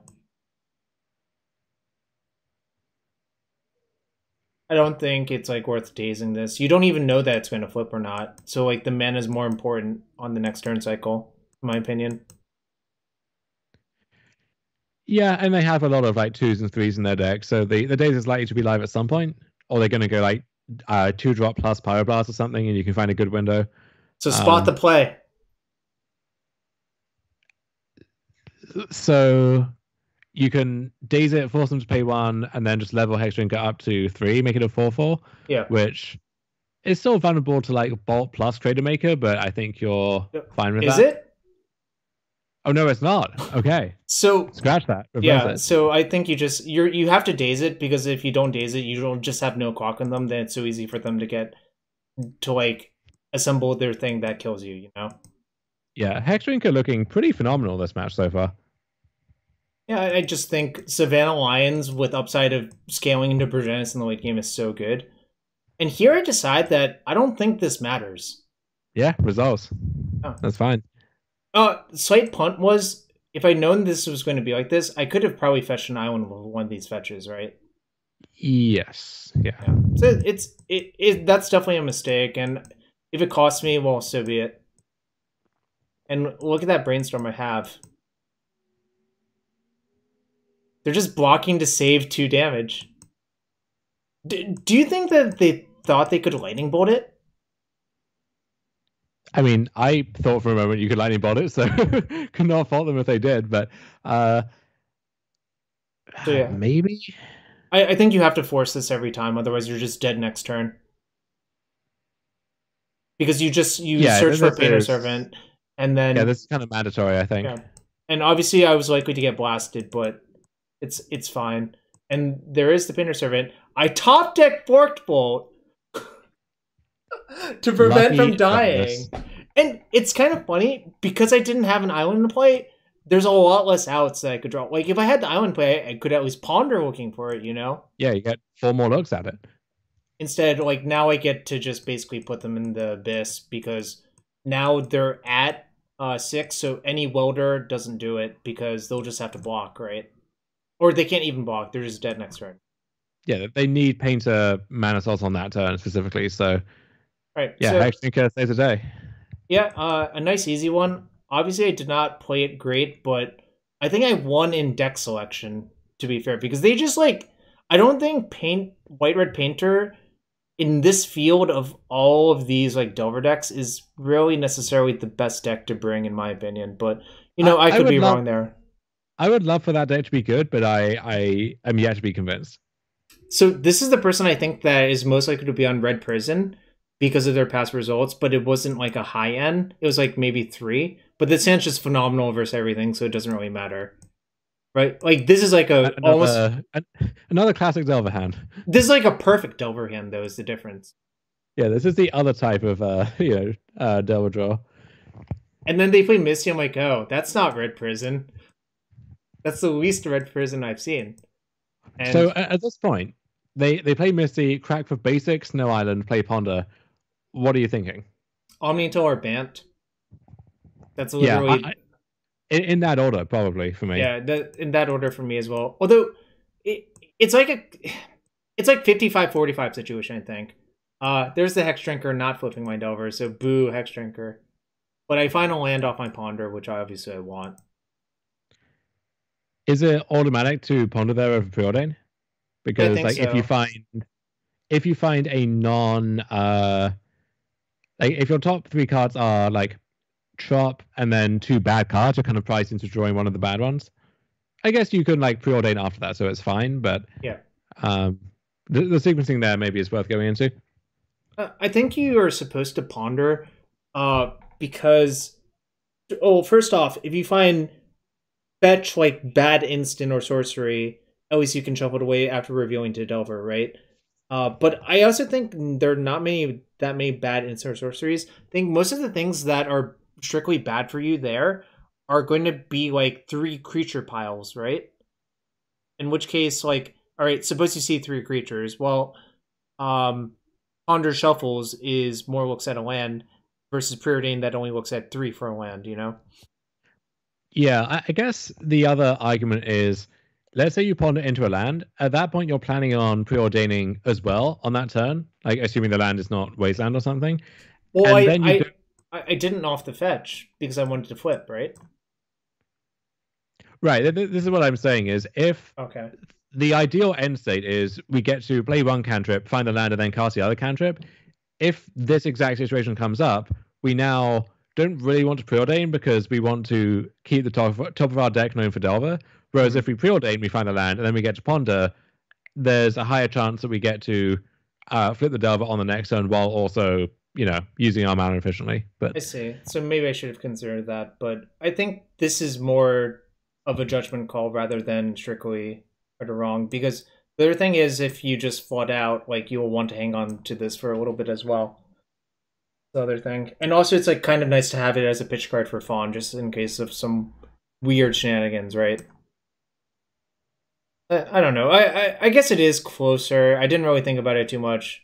It just felt like pondering was correct. And here they just go to cleanup after not shuffling off Ponder, and I'm like, what the hell's going on? And then they discard a Snow Island. I'm like, wait, they just F6 through their turn? Dumb. What can you, is this where you say paid actors? yes. Okay, as fair I enough. could say, I am not one of them, but if I were. Hashtag paid actors. Oh my god. Does that being a second Snow Island tell you anything? And I guess does them discarding to hand size tell you anything? Well, the hand size thing is literally meaningless. Second Island makes me think Amito a little bit more, but it's kind of a coin flip, right? Still, because I mean, it shifts the odds in favor of them being a deck with a lower land count, right? Versus, I guess actually all the candidate decks here, whether it's Food Chain, Bant, or Miracles, all have roughly the same land count in the end, but it's kind of 19 versus 20. So here, this is interesting what you're supposed to do. You could put a Daze in your hand and then play Hex Drinker with the plan of drawing Delver next turn. I don't think you should shuffle this because I think once they F6 through their second land drop, the second Daze is going to be like backbreakingly good. Yeah, I think I want to draw Delver and play it and pass with the idea that if they're discarding to hand size and they are a combo deck, it's kind of hard for even something like Omnitel to have the nuts from that position, right? They would need to have either Soland or Petal, plus another mana source in that case, plus show Omniscience, payoff, and then 2 ways to fight through your Force plus Daze. That's their entire hand, basically. And that's assuming it's exactly Omnicell, and they have it all rolled up, versus your deck like Food Chain, which literally cannot go off in that position. Or I think I like taking the line which only loses to the absolute top of their range, but is better in basically every other scenario. Because what I do want to minimize as well is if this is somehow a control deck, just got mana screw, I don't want them to have time to really set up a terminus or something effectively. Looks like Pass Me agrees with you. It's because the Hex Drinker is like actually slower clocked because like 3 damage increments are better than 2. Plus, this opens up the possibility of drawing a lightning bolt for the last, like the literal quicker turn, right? And this way you get to even just cast Tarmogoyf next turn if you want to. Yeah. Obviously not dazing that because, and yeah, they just concede. I believe when I actually played this match, we can't look at the chat anymore. They said sorry, and I'm like, that's weird. Why would they say sorry to me when they're the one who missed their second land drop? I gotta feel bad for them now that they've said sorry. But obviously, it's a tournament. You know, if you click through that, it's gotta just live with your mistakes. So by this point, I'm just like, I think they're Bant or Omnitel, but I hedge for a little bit of both by siding in Clothis. I normally would not side in Clothis versus Omnitel. I don't think it's very good. Yeah, for sure. But the reason I say I'm hedging is I take out a Wasteland, a Goyf, and a bolt, a few bolts, a chain, and a forked bolt. I don't think the bolts are actually good versus Omnitel or Bant. Really, like, I don't. Sometimes you can shave a turn off, but I think what actually happens in those matchups is if you interact with them while having a lower land count, you tend to win because you don't float out as often. Is what generally happens. But yeah, that sounds right to me. So and yeah, both decks kind of built to be mostly safe against Wasteland. Exactly. It is kind of weird that I'm siding in 2 Clothis, which are both 3 drops and siding out a land, but I'm also on the draw, so I think it's pretty safe. And this is not a perfect Delver hand. In fact, this is the opposite of a perfect Delver hand, but knowing what we know from game 1, I think you're actually supposed to keep. Yes. On the draw, especially if they do turn out to be Bant control. If they turn out to be Omni, this hand's like kind of awful, actually. Which is, you know. Well, so there is a chance that if they're Omni, you get to do the trick of like put Uro in, respond to the trigger, or you get one trigger, you draw a card, see if you can make a land drop, and then respond to the other trigger by wilting their Omni. Which I guess if they have like nothing else can save you a game there. Anyways, yeah, we just are pricing to keeping, I think, which is Surgical is interesting because it's like simultaneously not that great, but also might be backbreakingly good in a weird sort of way. All right, Dom, you ready for this? Tundra's like, okay, now I regret setting out a Wasteland, but you know, it is what it is, right? I mean, there are builds of Miracles that have like exactly one wastable land for that position, right? Or I guess 2 if they're banned and they have a trap. Chris Picola says, I'm surprised you boarded in both Clothis. I actually like Clothis quite a bit versus the Uro control decks. I think it's one of the cards that's best versus Uro. Because you don't really have a good window to deploy it. Replay function is... Oh, do you have to... Yeah, we had this last time, right? Do I have to restart the client? I don't think so. I'll just restart the replay.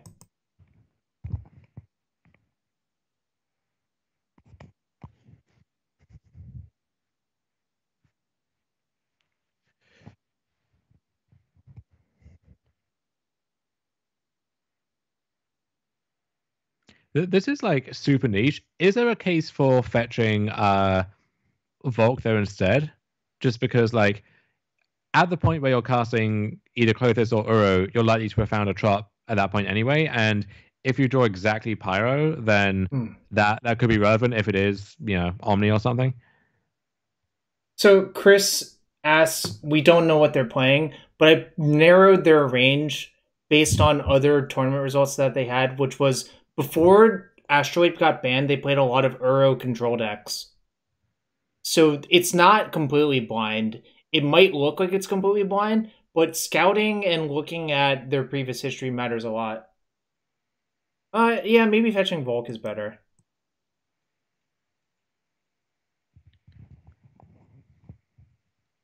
That turn got messed up. I revealed Brainstorm, which is actually excellent. I would obviously much rather reveal Brainstorm than not. Obviously, that's not a perfect Brainstorm, but I found a land, which is super important. The question is, which of these cards do I want to potentially shuffle away with this Ponder, which I think I do. Okay, so my thought would be in the face of Tundra Swords of Plowshares, unless they have something like Back to Basics, Yeah, or they could be banned with Sylvan Library, then the wilt likely is not doing all that much for hmm us. And I think we should consider if we're going to have time to deploy both of these delve threats. Um, agreed.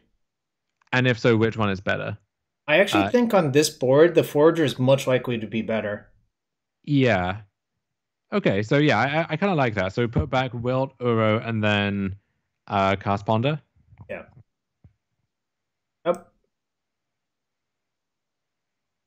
And the Wasteland makes things interesting. I think I probably keep this Ponder now, which is kind of awkward in some ways, but also I think is going to work out exactly fine.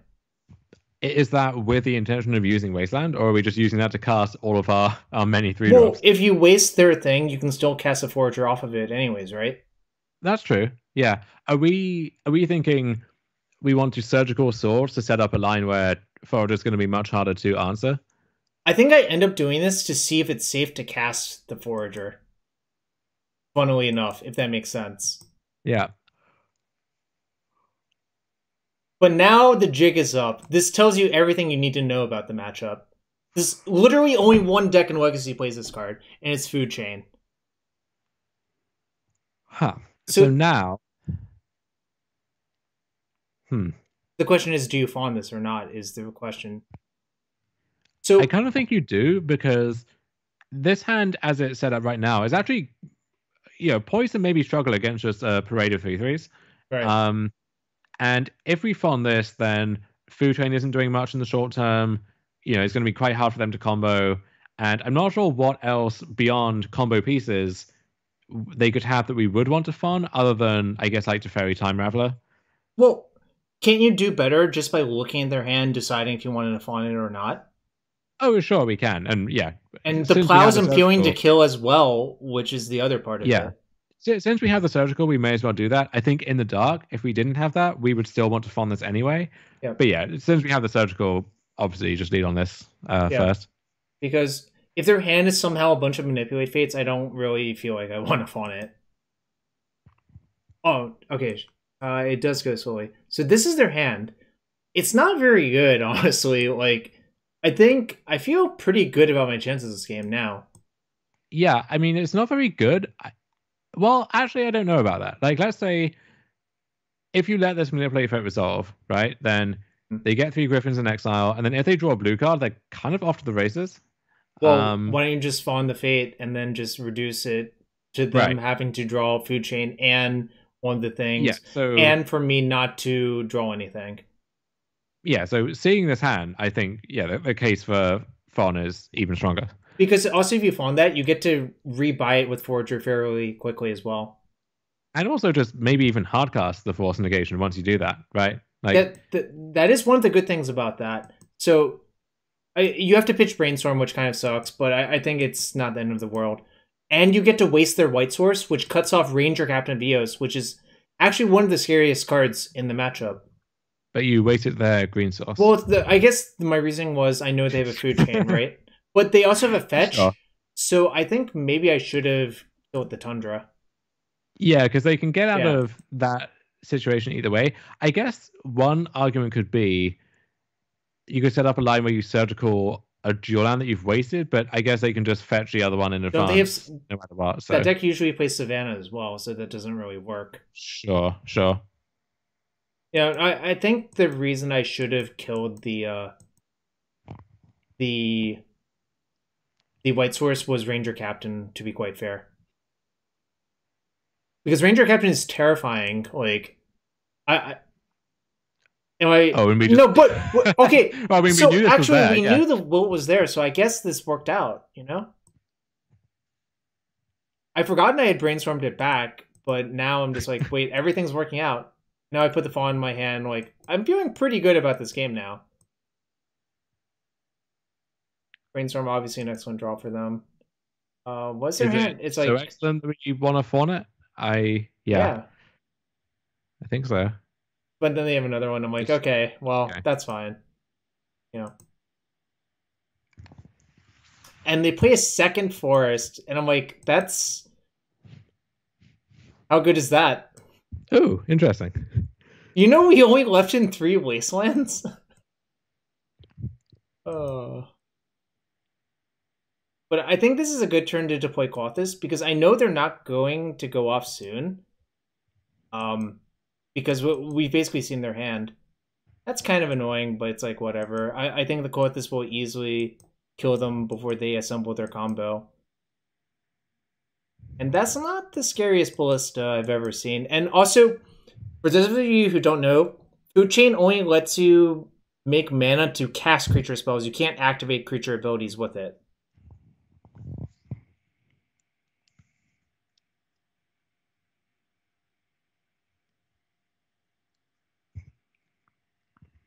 With that in mind, I wonder if it's actually a mistake for them to hold the or to play out the ballista there. I think it might be, actually. Because they're so far away from comboing, sure, but if they do get the combo, that actually is a viable route to win the game now. Whereas, shit, yeah, there's just... The replay fast-forwarded. I ended up circling their food chain because my reasoning was, I think Kothis races all of their anemic beatdown draws. If you just remove the combo element, then they can never win. I think it might actually be like a mathematical lock, right? Where they, I guess if once you surgical them, you can see if they have Teferi or not, which could be the way they contain it. But yeah, otherwise this is just guaranteed to kill them before they can get you. They did not have Teferi in their deck, if I recall correctly, which is weird. I think if I were playing that deck, I would definitely play Teferi because it's one of the reasons to play that deck, in my opinion. One of the reasons to play white, yeah. Yeah. Well, Stefan and I actually played quite a bit of Teamer, because we thought Imperial Recruiter and Squee were really good, and also Pyroblast Postboard is just so insane in so many matchups, you know? The replay feature is kind of bugging out nowadays. Kind of annoys me. Found a land, but I think those other cards were bad, so I just shuffled anyways. I can't. And then we don't preordain because obviously we want to hold up snare, but what are we thinking we might be able to snare? Ice Fang? Do we care about that at this point? I mean, maybe not. We also saw their entire deck, so I don't think anything matters. Yeah. I just didn't know if digging aggressively for force might be a wiser move. I think I'm going to call this one. I think I remember them just dying to this in like 4 turns. It's not very interesting anymore. Yeah. Oh, and the force like kind of locks it up with the days underneath. So, I'm going to restart MTGO because maybe the replay thing will be fixed if I restart the client. I'm a professional MTGO player. With a 1740 rating, Jarvis. Come on. Yo, look at that limited, bro. I've been attacking the Strixhaven queues hard. Are you attacking a lot in the Strixhaven queues though, or are you playing these, teamery grindy piles? There's a Teamer Tempo version of that deck with just blue-green Blood Mage, which I think is actually quite good. It's actually, I prefer drafting that deck to the ramp deck because the ramp deck is like kind of, you do the same thing literally every game. Every game plays out literally the same. It's not, I don't know. It's not combat-y enough for me.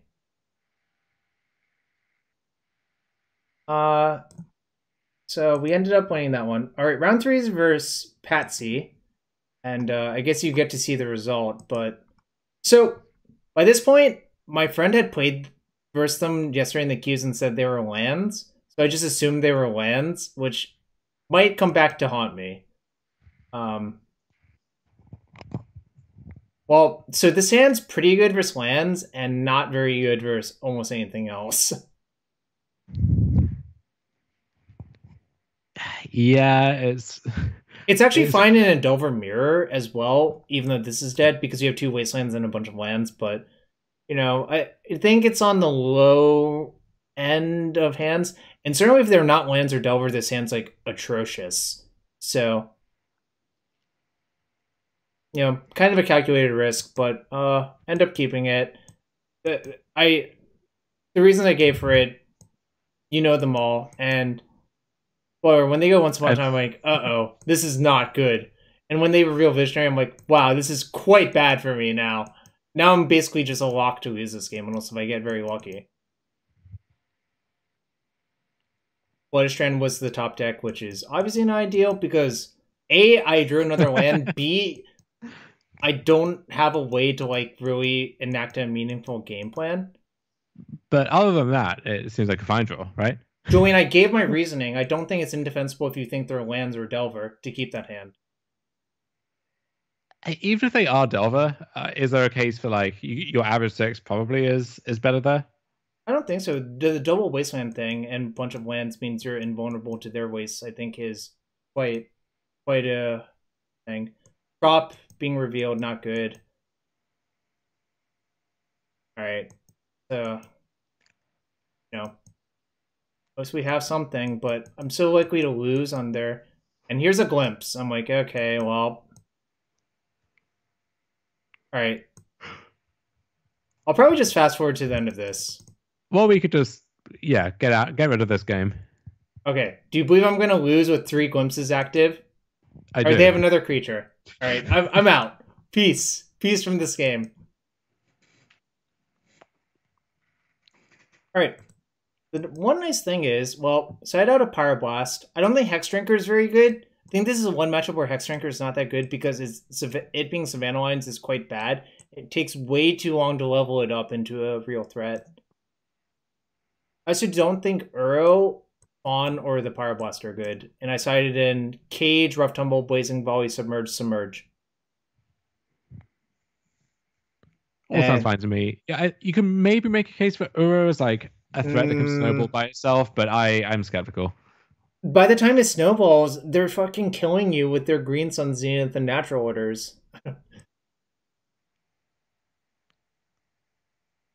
It does find you defensive tools against those in a way that other threats don't, but yeah, I still don't like it on balance. And on the other hand, this hand's excellent in the matchup because this is basically everything you want to do. Yeah. Can still get bodied by Allosaurus Shepherd, but look, why would you even say that? Anything. But why would you just say that? So rude.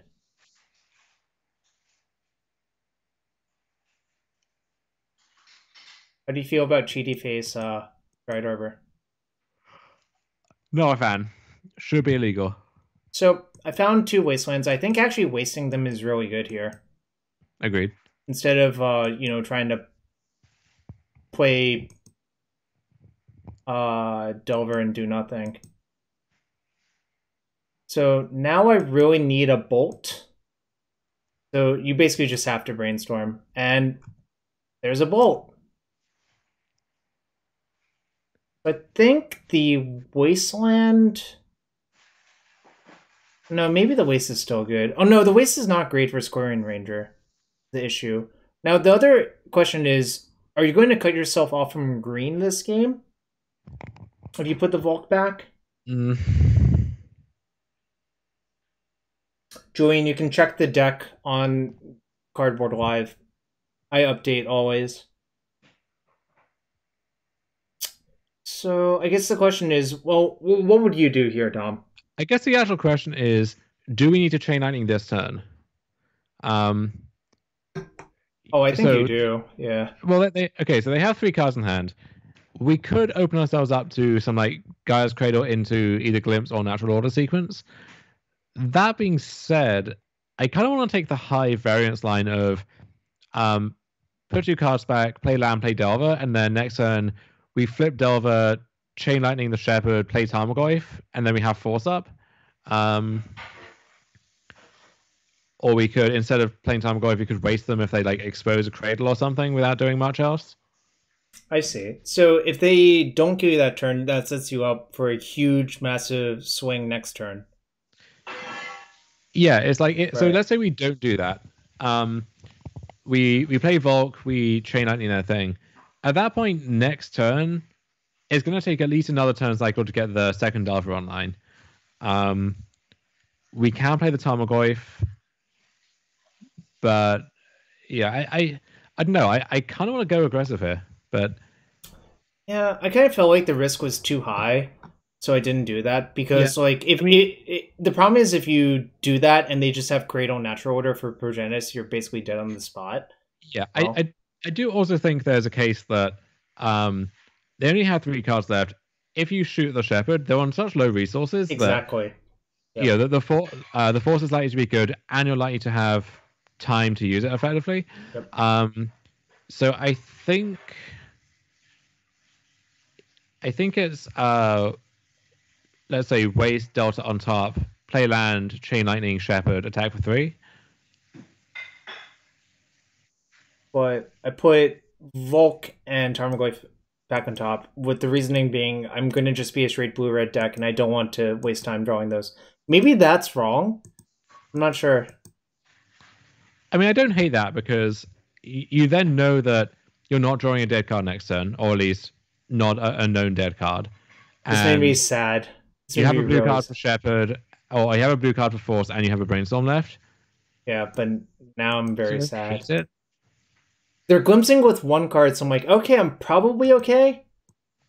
Unless it's Heritage Druid, and yeah, we see how this all collapses now. Well, if they ever hit a land in this sequence, I'm fine. You know? Or they actually just draw the best possible, I think. They're like, this is the opposite of fine, you know? Yeah, this is so gross. Like, they literally only had 1 card. Are they Zeniths for Visionary? I think you should just Zenith for Symbiote right there. Except, I guess maybe they wanted to use Symbiote to return the Visionary. So maybe that's what they were thinking. And they haven't used the Symbiote this turn yet? Yeah, they haven't. So I guess that's what was going on, but... Do they have spare mana? Oh, yeah, okay. Yeah, so they get the third thing, they pick it up. But then they have to leave the Visionary in play. Yeah, exactly. So I think you were supposed to just get a Symbiote instead. Whatever. I'm probably Julian makes a good point as well, that like you might be looking for specifically Blazing Volley, Rough Tumble, Cage. Yeah, how much is Tarmogoyf actually going to do against their good draws from this spot? I actually think Tarmogoyf is not that good versus Elves, except when you draw a sweeper anyways. So like, but now they have a second glimpse, and I'm like, all right, whatever. I end up losing from here. It's not that surprising, to be fair. Yeah. I actually think, after looking at the list that they played, they probably sideboarded 0 cards versus me, which is reasonable. Maybe the version is, but... You really don't want to over-sideboard with Elves, in my experience. Alright, so that's round 3. Obviously, you got smashed, but, you know, sometimes it happens. Game 1 was kind of bad. Game 2, I think, was close, but, you know... Sometimes they have the second Shepherd. Like, literally, if they had that minus Shepherd, I just force a glimpse and everything's fine, right? But, you know, they had Shepherd. So, Zero for Kone, I expected them to be a Delvermere, but they also, I know their range is wide. I think this hand's fine. It's not great. You're actually super exposed to them wasting your blue source. But let's see what they do. I don't think you can ever mulligan this hand. But now that they have Vista, well, I think my Trop is safe versus Vista like 99% of the time. Do you agree with that? Yep. How do you feel about these Time Spiral Remastered Ponders? See, initially I didn't like them because I preferred the low-end Mofo card, but I think I'm actually coming around to them. I like Lorwyn Merfolk art, but I don't mind the other one as well. So, just play my Delver out. I don't know exactly what deck they are. They could be Banter Omnitel again. Another Wasteland is not... really not what I'm in the market for here. But those cards are pretty good, so...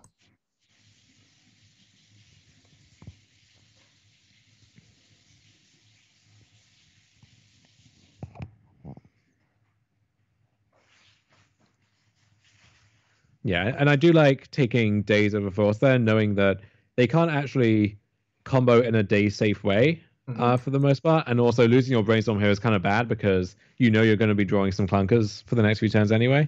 And you kind of like to put back that third Wasteland or one of the bolts maybe, so... And now all secrets are revealed. This is literally just Omnitel, and I'm just like, oh my god. So I think you're supposed to force pitch Brainstorm, if I had to guess. But this ends up really bad for you a lot of the time. I actually like dazing this, I think. Oh, and just giving them the card. You give them a card, but losing your Yeah. force, like the force is your best card, right? Like Right. if you lose a force, you're losing either the daze itself or a brainstorm anyway. And at that point, it's like is the one day is going to beat them when you have no other pressure. You can't wasteland them. Mhm. Like if they are show and tell, then if they just draw another land at any point, then they get to show through your days anyway. So yeah, I think you just have Okay, to daze. so I think I should daze. I wonder what I do. Oh, I figured that out at the time. I guess I just forgot. Look, it's really hard to remember what I did. It was literally yesterday. I guess that's kind of embarrassing that I forgot. And obviously they pay, but you basically let them cycle at the cost of, well. And here's a really good sign. Now I know they don't have show and tell in their hand, or they're missing the other part, because when they just cast it with the veil protected. Yeah, you're actually kind of in the clear now. Yeah, because this is a loud signal that they're missing something. I'm not sure what they're missing, but they're missing something. If I had to guess, they're either maybe flooded on veils and they want to be able to cycle one at a point where they might not have the mana to do so later, or yeah, okay, so yes, veil makes a ton of sense. So I actually brainstorm looking for basically 3 blue cards essentially, because it's like kind of hard to improve, but I think just forcing that doesn't do anything, you know? Is there an argument for just not doing anything? I guess there is. Maybe I should have just considered doing nothing, but if you think about the odds of getting, it would have to be like another force and 2 blue cards, and then it's another force, 2 blue cards. Mm-hmm. It's yeah, I kind of want to just let it happen. Yeah, I probably should have done that. Obviously, it's too late now, but like there is also a chance that their hand is like just a bunch of veils and a bunch of omnis or something. They're missing the show, and this guess is how what? Oh, Eureka, Jesus. So they were the reason they didn't last turn was they were missing the 3rd green source essentially, or the 4th mana source really. So, and I'm like, oh, that's bad. I'm like, oh, Gristlebrand's actually unbeatable for this deck. So I'm basically dead now, because any competent Omnitail player just attacks with Gristlebrand 3 times and you can never win. So I kind of just see if I can bluff attack them. Let's find out if they are a competent Omnitail player. Maybe this is bad. Maybe I should have just bluffed them. But now I'm just playing to double bolt it and hope that, it works out. Obviously, it's probably not going to, but...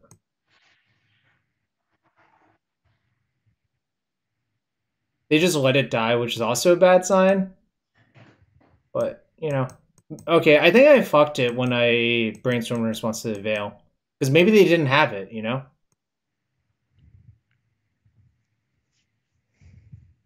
And this is kind of why I think Omnitail is a tough match. Also, note 3 forest, 3 islands. Yeah, that's a lot. So I think Wasteland's super bad versus them. Maybe you need that density of forest to support Eureka. Although, is this like a Eureka heavy list, or is this 1 Eureka to go with? 1 Eureka usually. You really can't play more than one of that card because it's so clunky. I don't know if I like that. Right. So obviously dead here, and let's just go to the next game.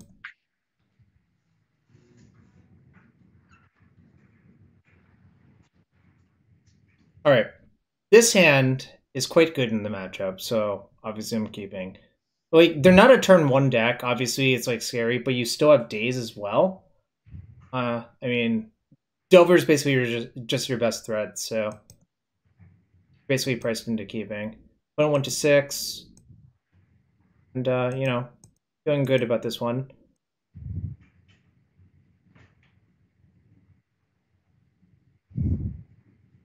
For a second, I thought that was an Ancient Tomb when I think I first played.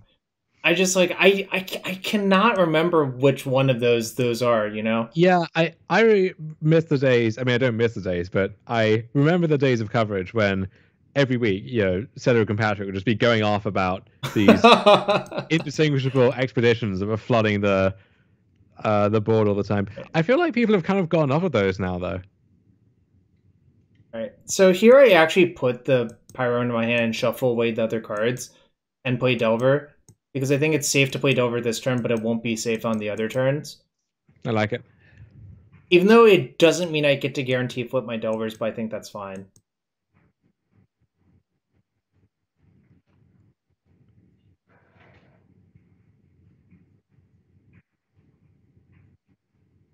So here, if they're not careful, you might be able to get to daze something, And I think you do have to leave the Fawn on top of your deck for one turn cycle just to,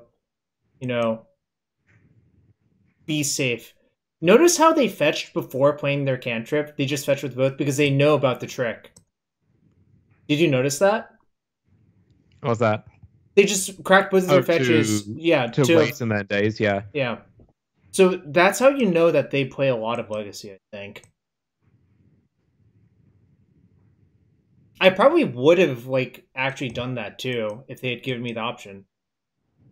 But, well, maybe not. I don't know. Daze is, pretty good. No, I think when you have the hard cast Force on top as well, you have Force but no blue card, you want to be able to cast that with... Because, right now, we have 3 layers of protection, essentially. And that's with a 2-turn clock, and that's kind of a nice spot to be in. So they exile Spirit Guide, and I'm like, Spirit Guide's unusual in this deck. I don't see it very often. Yeah, again, it's another choice which makes more sense if you are leaning harder on Eureka, but... And they get Echoing Truth. I'm like, oh, that's... They just want time. And they play Veil. I'm like, okay, I guess I'll just... I guess I fawn it? Again, that seems like a good spot for a daze.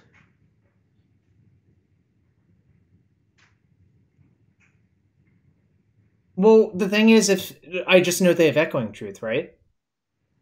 Yeah, I mean... The other thing is, I wonder if I actually care about this Echoing Truth. I think I decided I don't, so fawning it is fine, but if I daze it, then they just pay and then play Echoing Truth, and it doesn't really work, so that's why I think dazing here is actually not good. Yeah, maybe you have to let everything happen or nothing happen. Yeah. I just let that happen, and I'm just going to replay these Delvers. I think that's actually safer. Especially now that I drew a Ponder, that was actually excellent. And another Pyro is pretty good. Obviously, the problem with Pyro is it's actually not very good versus Veil. Because if they just lead on Veil, then your Pyros don't do anything. Right. But I decided to leave up both Pyros because I think it's safer, and I don't think it changes the clock. I think. Well, actually, it does change the clock, but you're trading a turn for one less Pyro being up, right? So basically, let's say you play the second Delver, and then you have to crack fetch to Pyroblast. At that point, you don't have the bot on top anymore, so it's you attack for 6, and then you attack for 6 again the following turn, versus you Pyroblast without cracking, you draw Bolt, you attack, that's 3, and then the next attack is 3+3 again. So it doesn't change the clock. On the other hand, I think it's kind of unlikely they can kill you from this spot. Mm-hmm. So I think I like your line, actually. I guess the one thing to be aware of is Coaddle, but you have double Pyroblast to hedge against that, so I think either is fine, but this is probably a little bit safer. Carpet is interesting because one thing you can actually do versus a Carpet is just waste yourself. Or daze it and make them pay, which also removes the mana.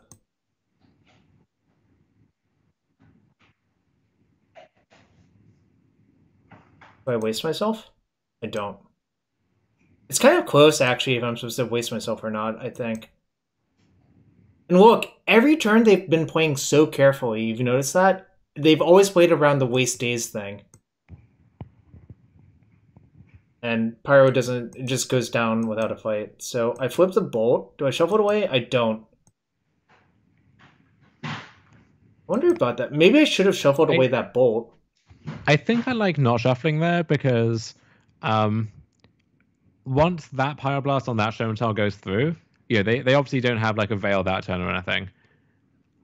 at least I assume. And then it seems like the second Pyroblast is probably going to be good again. And they'll have 3 cards after they draw. It's going to be hard for that to be show and tell, something relevant to put in, and a protection card. And so I like just like cutting a turn off the clock and stopping, some weird like brainstorm into the nuts sequence the following turn. Andre Klepp is asking what I meant about wasting. You can respond to the carpet trigger by wasting one of your islands to reduce their mana count by 1. I think I actually end up doing this in the next game. And you can wait for the trigger to go into stack to give them less information. Like, if they decide to brainstorm a response, you can let the brainstorm resolve, then waste. And, like, it's a small thing, but the small things add up in Legacy. And obviously, dazing to return an island to prevent mana from carpet as well is obviously a thing that I just did right there. Yeah, I think what you said is correct, so... Oh, that's the other thing, yes. Sorry.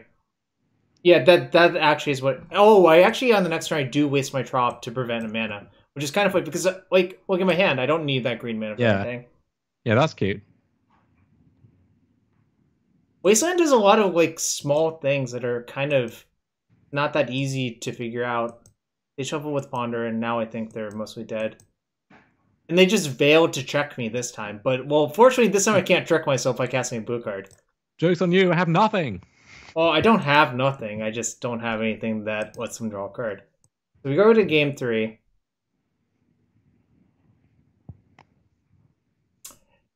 And, well, I mean, this is a Delver hand, you know? I really can't... I can't say it any better than that, right?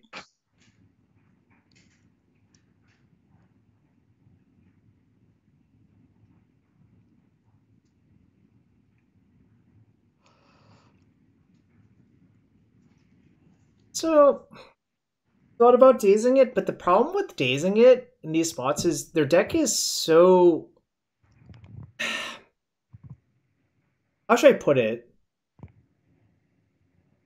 Or I guess, what am I trying to say? I don't know.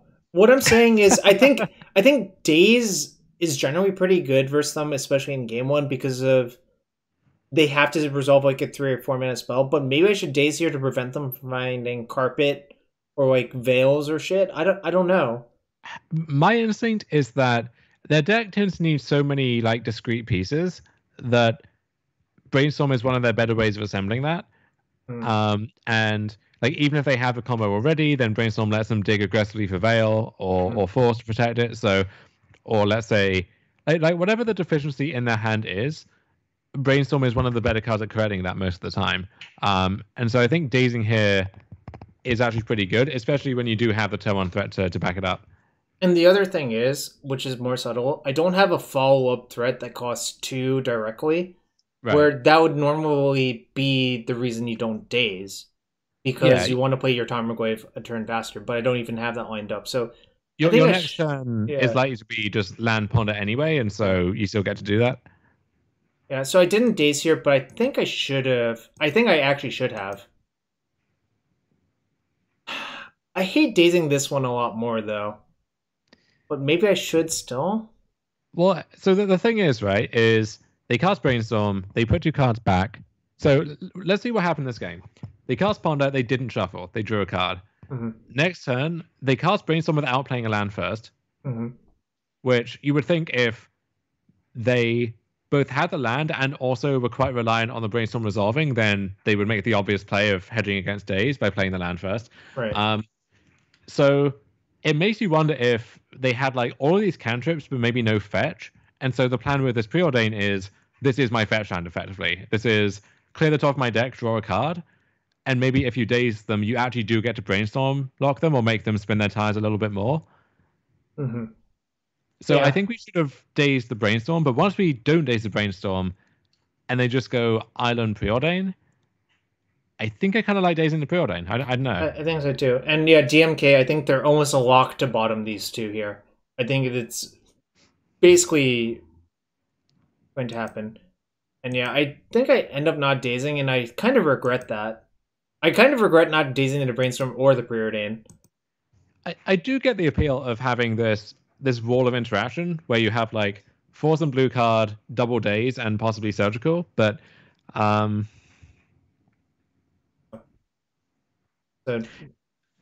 now I'm priced into pondering. And this is kind of weird. This is like the most unexciting ponder that I am probably forced to keep. Yes. Is how I would literally describe this. Do you agree with that description? Completely, yeah. And I think I'm supposed to draw a land this turn. I think I'm meant to draw days this turn. Well, why is that? I only have one land in play. So the reason I have days is to have double force, double blue card plus days, right? I'm thinking about like, how are you using your mana? Because it's kind of scripted over the next few turns, right? Where you're drawing a card, and then even if you cycled Wilt, you're drawing another known card, which you know is not going to do anything for you. So that mana's not actually going anywhere. So the one thing you maybe want to hedge against is if they have like the mortal nuts on this turn, and you do need the third piece of protection to get through that. I see. I think you're right. I think I goofed it there. Obviously, like, my tunnel visioning was like, okay, what if I just get to daze twice this turn instead and have force behind? Sure. Maybe it's not completely a mistake. No, that does work then. What am I saying? Yeah. Why do we have to keep that? Because it's disastrous if you don't find another land, and the days and land are good enough that you have to keep. Because we already have the threat. The answer now is... Okay, so I actually thought quite a bit about this. I'm like, well, if they have literally Spirit Guide plus Show plus Big Creature, I lose, but I can mostly untap and just wilt this. And it's kind of nice. Yeah, I like letting this resolve and then trying to wilt. They also played their land for turn, so I think it's relatively safe. Oh, I end up surging to see if it's safe. Okay, yeah. I actually do this way more than other people, I think. Yeah. It's so funny.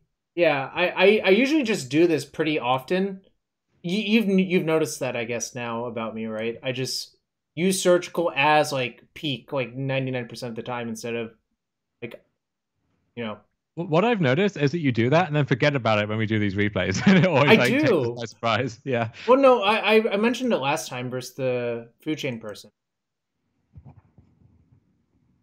And obviously now I know I can let this resolve and just happen. Well, I'm actually like wondering if they're supposed to veil just to draw a card this. Well, the veils are kind of terrifying, I guess, so probably not. But now the real issue is, what's going to happen is those veils are going to be super annoying the entire game, right?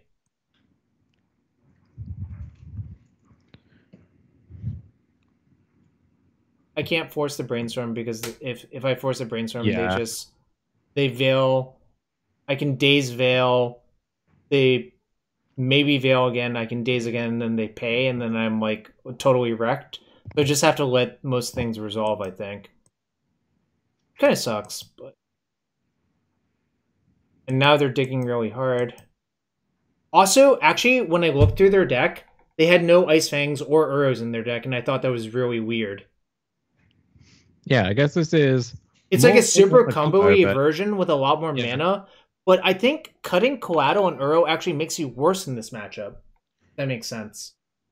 I kind of agree for the most part, but I think Coatl...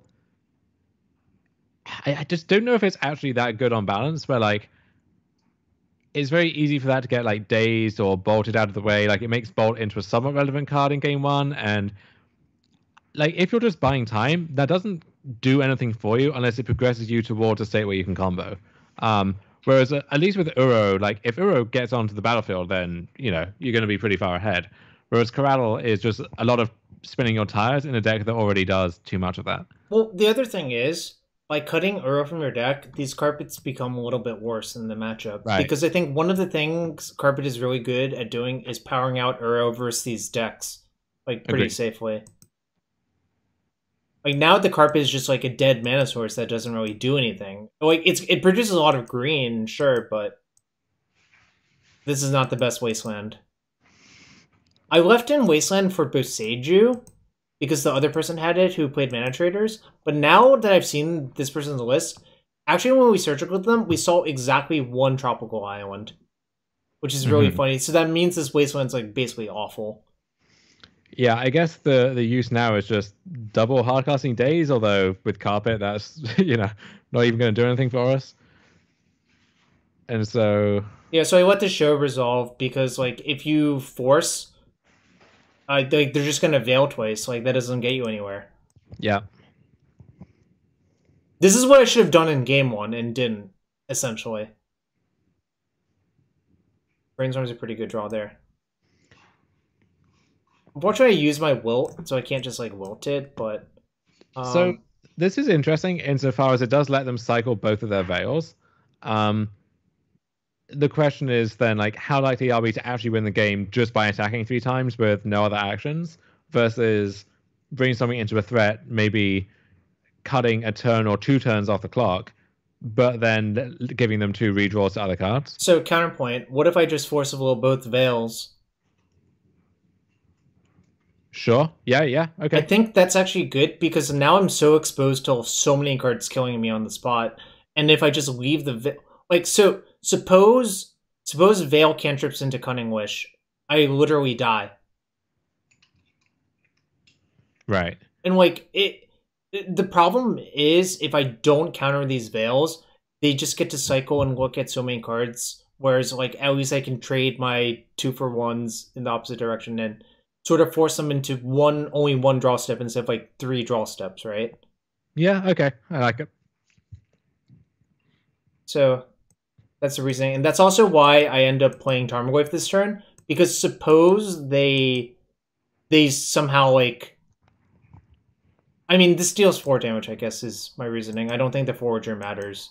Because if I get to attack again, I win, right? Yeah. The argument would be, let's say we cast Forager and then we force the Veils and then we get to pick up a Force. If...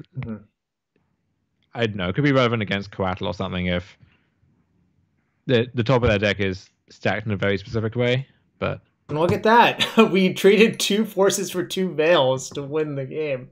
So not the way that we expected, maybe, but it happened, and yeah.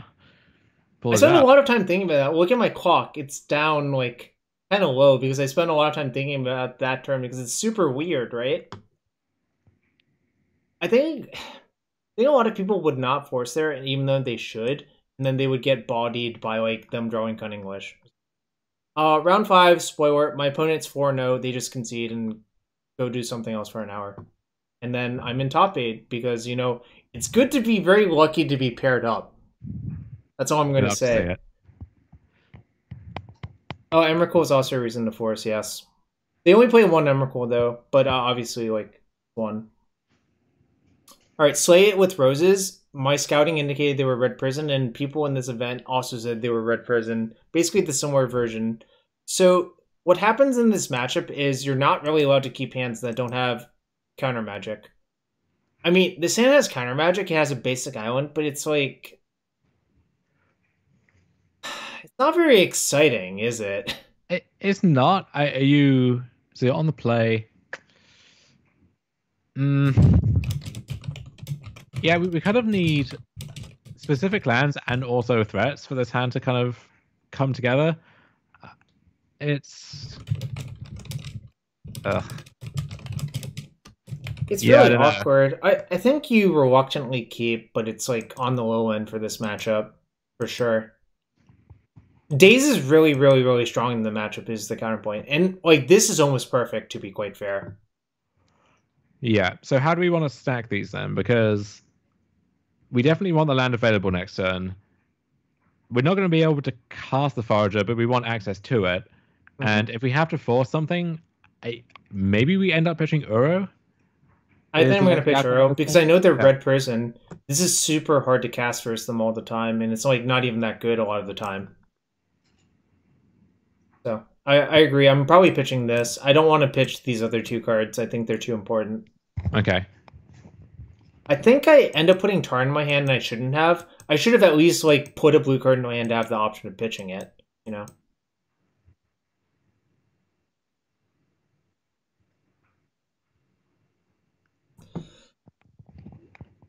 This is annoying. I think you have to daze this one. Yeah. They've already used one spirit guide, so it's not likely you'll get spirit guided again. I like playing it kind of slow here. Like trade your Yeah. cards for their cards. If they have a spirit guide, that's also going to be relevant on a future turn in all likelihood. Yeah. And I think the force is, a premium interactive card that you need to be able to save. So this one, there's actually a chance I'm supposed to fawn it and just untap and play my forager. I don't hate that actually. I don't think I do, but I think this is a huge mistake in retrospect. I think I'm meant to because Yeah. especially if this is the Basuta list that doesn't have like Chandra or something to maybe punish you. No, this person plays Chandras Oh, this is always. Planeswalkers. But Okay, well the thing is with that is if you have a days left over, how yeah, likely is it that they have, you know, Soul Land plus another mana source, yeah, has to be Mox or Spirit Guide plus a Chandra. Yeah, I kind of like Force and then play untap. Forager. I think that's a good line. Yeah, I think I daze, but I regret this a lot in retrospect because the problem is now. So if your plan is to Force, are you brainstorming first? I think you have to. Although, like, you're likely going to pitch that anyways, but I just think the information is too valuable. This is not great. Now I know, like, all right, I probably have to force this because this costs 3 under Trinisphere anyways, and then I'll never have protection anyways. So I think I'm just meant to force it pitching the Uro. Yeah. Just putting, like, 2 lands back and redrawing one of them.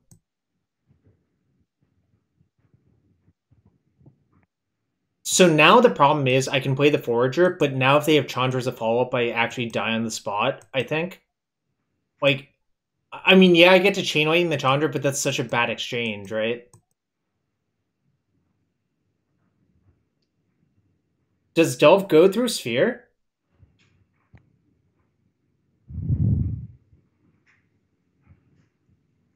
Oh, but the problem is if I don't fall in the Sphere, then I can't fall in the Chandra anyways, right? Right. It's either way. The line we took, Yeah. yeah. Oh, that's not actually the issue. But now I'm exposed to Chandra, and guess what? I'm Yeah, about to be this set. is Well, the first terrifying. time they imprinted one Chandra, I'm like, oh god, I'm definitely getting Chandra'd. And this is why you play Chandra Torch of Defiance, folks. It's a really good card. Yeah, Firefly Squad would be embarrassing in that position, as it is in many positions, in fact. So at least now I can Uro into my fetch and play the Chain Lightning. Something. I mean, I still think I'm going to lose, obviously, but they only have one card, so maybe they just don't have anything good behind because they've played Chalice, Chalice, Chandra, imprinted another Chandra. But if they have something good, I'm probably dead. And that qualifies as good enough for me, generally. They got Tormod script because they're afraid of getting Uroed, which makes sense, you know? If you, I guess if you ponder into a bolt here, you're still in decent shape. That's why I do that. But, yeah. I think you just have to shuffle that. It's just way too bad on average. Agreed. And now I just play my stuff and probably lose to their Ensnaring Bridge that we know that they play a lot of.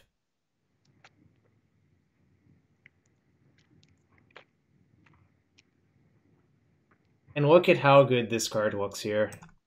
Just Mole Drifter. We're just Mole Drifting.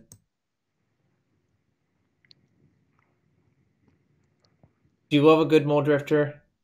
Oh, I you was know it. not supposed to flip this Delver. That was actually a huge mistake.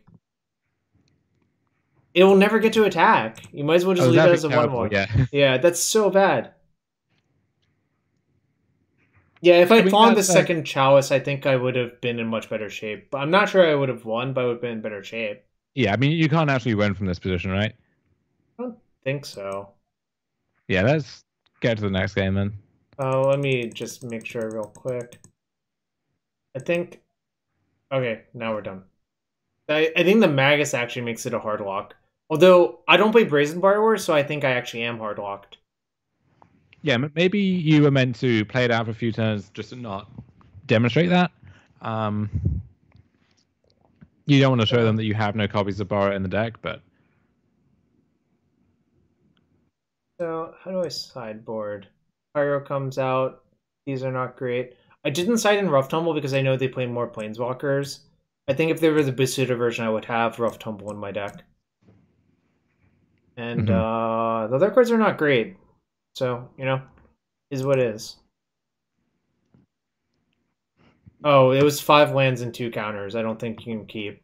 Even though you do pass the force check, the problem is if you have no cantrips or no follow-up, you actually lose on average. Yeah. Now, the interesting thing is, I think this hand's a pretty clear keep. There are a few questions. First off, do you play Delver on 1? Second off, do you bottom... You probably just bottom a land and just keep the bolt. Yeah, bottom fog. I don't think that's a question. The real question is, do you play Delver on turn 1? I don't think I don't think so. Yeah. I think just too much can go wrong.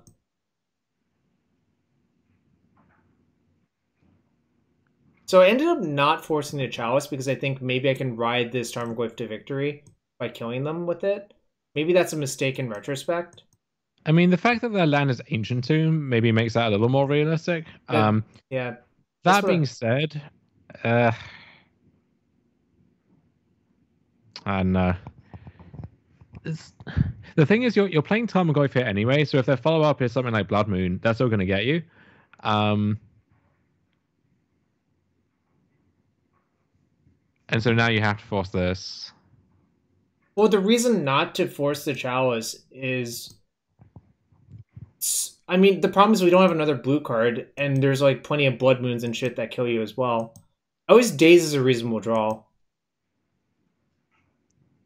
I don't know, maybe that was a mistake. Do I get to Daze something here? I don't. Really sad. This is like the perfect card for Stormwave too. Yeah, I mean, for as mindless as this mono red deck can look sometimes, I think it actually just is a very good deck, especially if you cut the, Firefox Squad and stuff for actual and good play cards. Like this and Chandra and Karn, the Great Creator. Like, I think this card is super good in this deck because this deck normally doesn't have card selection, Yeah. Yeah, maybe I should have just played the Delver out and not... It's like Legacy Karnza? Is that a thing? Is that Ponza with Karn? I guess so, yeah. And that deck actually is pretty strong in Modern as well. Is it? I'll be playing more Modern soon. I promise, Dom. Well, the thing is, it falls into that category of decks that can't beat prowess to save their life, but are actually decent against each other. Well, I guess I have to fawn this, otherwise I do not participate in the game for a little bit. Right. I guess you could make a case for not fawning it, and... Yeah, I guess I don't, but now they have a second one of these, I'm like, God, this is miserable. Now I'm just literally dead, I think. And the other thing is, EE is my out to Chalice, but you know what makes it not an out? I can't EE for 0. Like, literally, Wilt is my out now. It's just so bad. At least land is a decent draw there because maybe I can, like, do the thing, but it's just so unlikely now. And I'm like, alright, I guess I have to fawn this, but this is kind of miserable. Probably gonna lose, and these Seasoned Pyromancers look amazingly good here, right? Let's skip through, I think. Well, this is the last match. Oh, this is the top 8 match? Yeah. Oh, it's only 5. No, because it's 26 people. There's only 5 rounds of Swiss. Oh, that's tragic. Yeah. I know this is a tragedy, but yeah. With that in mind, the game 1 looks that's tough. And this game is like miserable. I think their deck is just really better constructed than a lot of other Red Prison decks. To be quite fair. Yeah. Yeah. This game I think was not winnable, however you slice it, but game 1 certainly was. Yeah, I think the Forager thing ended up costing me so much. And now I just conceded because I'm like... What I actually wanted to do at this point was literally just leave the computer and go literally do anything else. Yeah, have you ever been in that mindset? Oh, several times, yeah.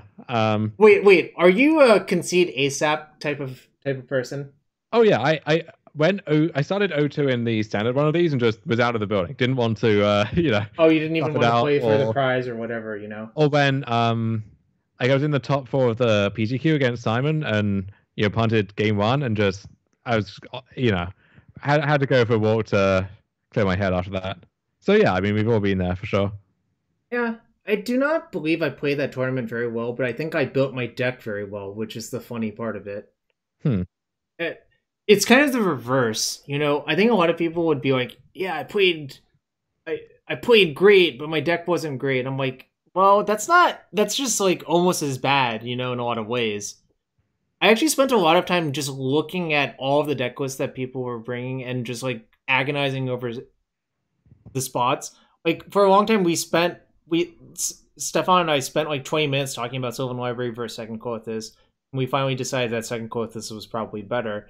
But when you do that for every single card for a while, it adds up like time-wise, you know? For sure. I think it's like if you took a Rug Delver deck list at random and registered it in the tournament, you wouldn't. It's hard to be making too big of a mistake doing that. But I think once you get to this level and you're playing against other good Delver pilots and people who know how to play against Delver, aren't giving you those free wins, aren't leaving that on the table, then those card choices do matter a lot. And so, you do have to put the work in to level up like that. Yeah, and I always like to say this. I think these small tournament events are so different from Grand Prix or like open events where you really don't know your opponents very well, that it's a very different skill set. And I think I don't have a lot of experience with it, but what I have a lot of experience with is just literally looking at other people's decks and trying to figure out what's good for them, which is, I guess, the same skill set. I think I personally enjoy the open tournaments a lot more. Right. Because the issue with the small ones is I think that's mostly interesting when it's more of an iterated game. And the nature of these big tournaments is because the stakes are so high, it's never iterated. It's, you get your one shot, and then if you don't convert, then you feel bad about it. So, because when let's say you go to a GP, right, and you tech out your legacy Delver deck and you get paired against a bunch of like Hogak or Prison or whatever, then okay, that's just part of what you sign up for, right? But then it feels a lot worse to kind of predict stuff, run the numbers, get that correct, and then you still ran into the one Hogak player or the one Prison deck anyway, like it kind of sucks even more to get it right and then not get rewarded for getting it right. Well, I got it right, but I actually did accidentally leave out the second red person player on my spreadsheet, so that's a little bit on. So, like, maybe if I have one more slot, it's a little bit better for me, but, I mean, it's still... I think that matchup is even, but volatile is how I would still put it. So, my hands were definitely on the wrong side of volatility, I would say. Looking at those games, right? Like, game 1 is pre-sideboard, and, we could have won that with a different line, and then game 2 was...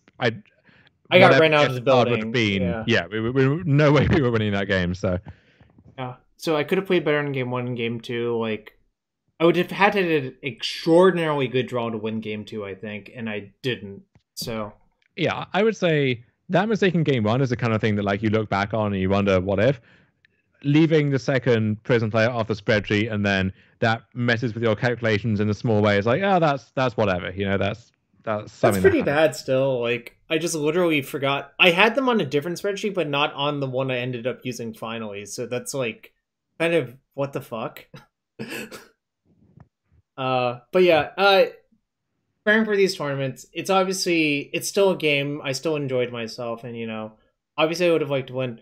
I really want to win so I can see how bad my MTGO statistics are, because I'm so jealous. Tommy's gotten to look at those numbers like 5 times or something. Well, he's got to see them change over the years as well. I know, it's so unfair. And like Reed has got to see it, and like Jabberwocky's got to see it. I just want to know the numbers and like get to compare with other people. But congrats to Patsy. Like obviously, actually, I think they took advice from Elf Kid to play elves, which is funny. Very fitting. But people don't understand how insanely good Patchy actually is. Like when I was in the UK, he was living there as well, and he was known as like one of the best players in the UK, if not one of the best GP grinders in Europe. And then under COVID, he's just been like crushing every tournament. Like in the past few weeks, he made the finals of back-to-back like high-level historic tournaments with the Right. Green My Company deck and like put that deck on the map, so to speak. And now, he like won a PTQ with Heliod a few weeks ago, and now he's winning this the showcase event, like just absolutely crushing it. So gotta give him props for that. Yeah. A bunch of people said that I was their favorite to win. I'm like, I don't even think that way because these tournaments, usually most of the people are pretty good. It's really hard to say, like, yeah, I might have more legacy experience, but like, who am I to say that I think I'm my favorite to win this tournament or whatever? You're my favorite, Jarvis. Not to win the tournament, just you're my favorite. I don't know how to feel about that. That's like a double-edged dagger. Right. No, we got a few subs. We got 4 subs, so let's see what's in the chest. A chesty? We got 4 chesties on the stack. And I have all of these chests from the tournament, so. Oh, well, brags. Yo. The book. Is this a trap in Etron? Tell me. Etron is a trap in Etron, so. I agree with that for sure, so. I loathe that deck so much. It's kind of funny. Oh, when this set came out, this is like my favorite card in it. I love that Narset. Yeah, people thought that one was going to be a banger, and you can see why, but it just never really materialized. Well, I rebounded a bunch of digs in my Jeskai Tokens deck for like a bunch of SCGs. Then I took the card out of my deck. Oh, that deck was so sweet. Yeah, I miss it. It wasn't very good, but I think it was definitely sweet. Necrotic Plague has too much text and does nothing. So. Oh, this was a banger in limited. Holy shit, was this card so one-sided in that limited format. Didn't Reed play that card in like a bug deck at one point? Yeah. Yeah. It was worse than Grave Titan. I'll tell you that. A lot of cards are worse than Grave Titan, Jarvis. Is Frost Titan better or worse than Grave Titan? I would say worse. But it stops Grave Titan from attacking you. I guess. Alright. We got one more, I believe. Oh, the Scourge of Rouge. Is the Scourge of Standard and Historic by this point? I guess so. And maybe coming to a Pioneer or Modern tournament near you. Color me skeptical about the Modern part of it. Because I've played against this style of deck several times in Modern. Their deck is not very good versus the card Lava Dart. Can we get some legacy rogues? I guess Uro being legal kind of is a problem for that, but well, the other problem is, what does legacy rogues do better than legacy Delver? Or legacy ninjas even. But... Legacy ninjas. Oh, dumb. Dumb. No, okay, Jarvis, what you do? Okay, you play rogues with 4 main deck surgical extractions, and so you can either just beat them down. Or you mill their relevant card and just get them. You sound like a mill player right now. How dare you? I dare. You know how I dare? I just said it. Alright. Well, this was fun. Obviously, like, I didn't play that many matches, but I actually think these tournaments were more about building your deck and predicting what other people are going to do. And then you have so few rounds to play that, well... Hope you don't punt too much. Obviously, I did make some critical errors and got punished. And, that's just how Magic in life is. No one's perfect. Your tendencies plays in... Legacy Rogues can beat Ensnaring Bridge? I don't really think it can. We gonna raid? Yeah. Let's see. Who should we raid? I'll check for you real quick. Limited player trying out Historic. What a fucking troll. Modern Red Prison. Nope. Just nope. Absolutely not. Absolutely not. Oh, Spider Space with the indomitable creativity. You know what? I've liked that deck recently. I think it's really interesting. But yeah, let's get on a raid. And Dom. Well, one last thing before we go.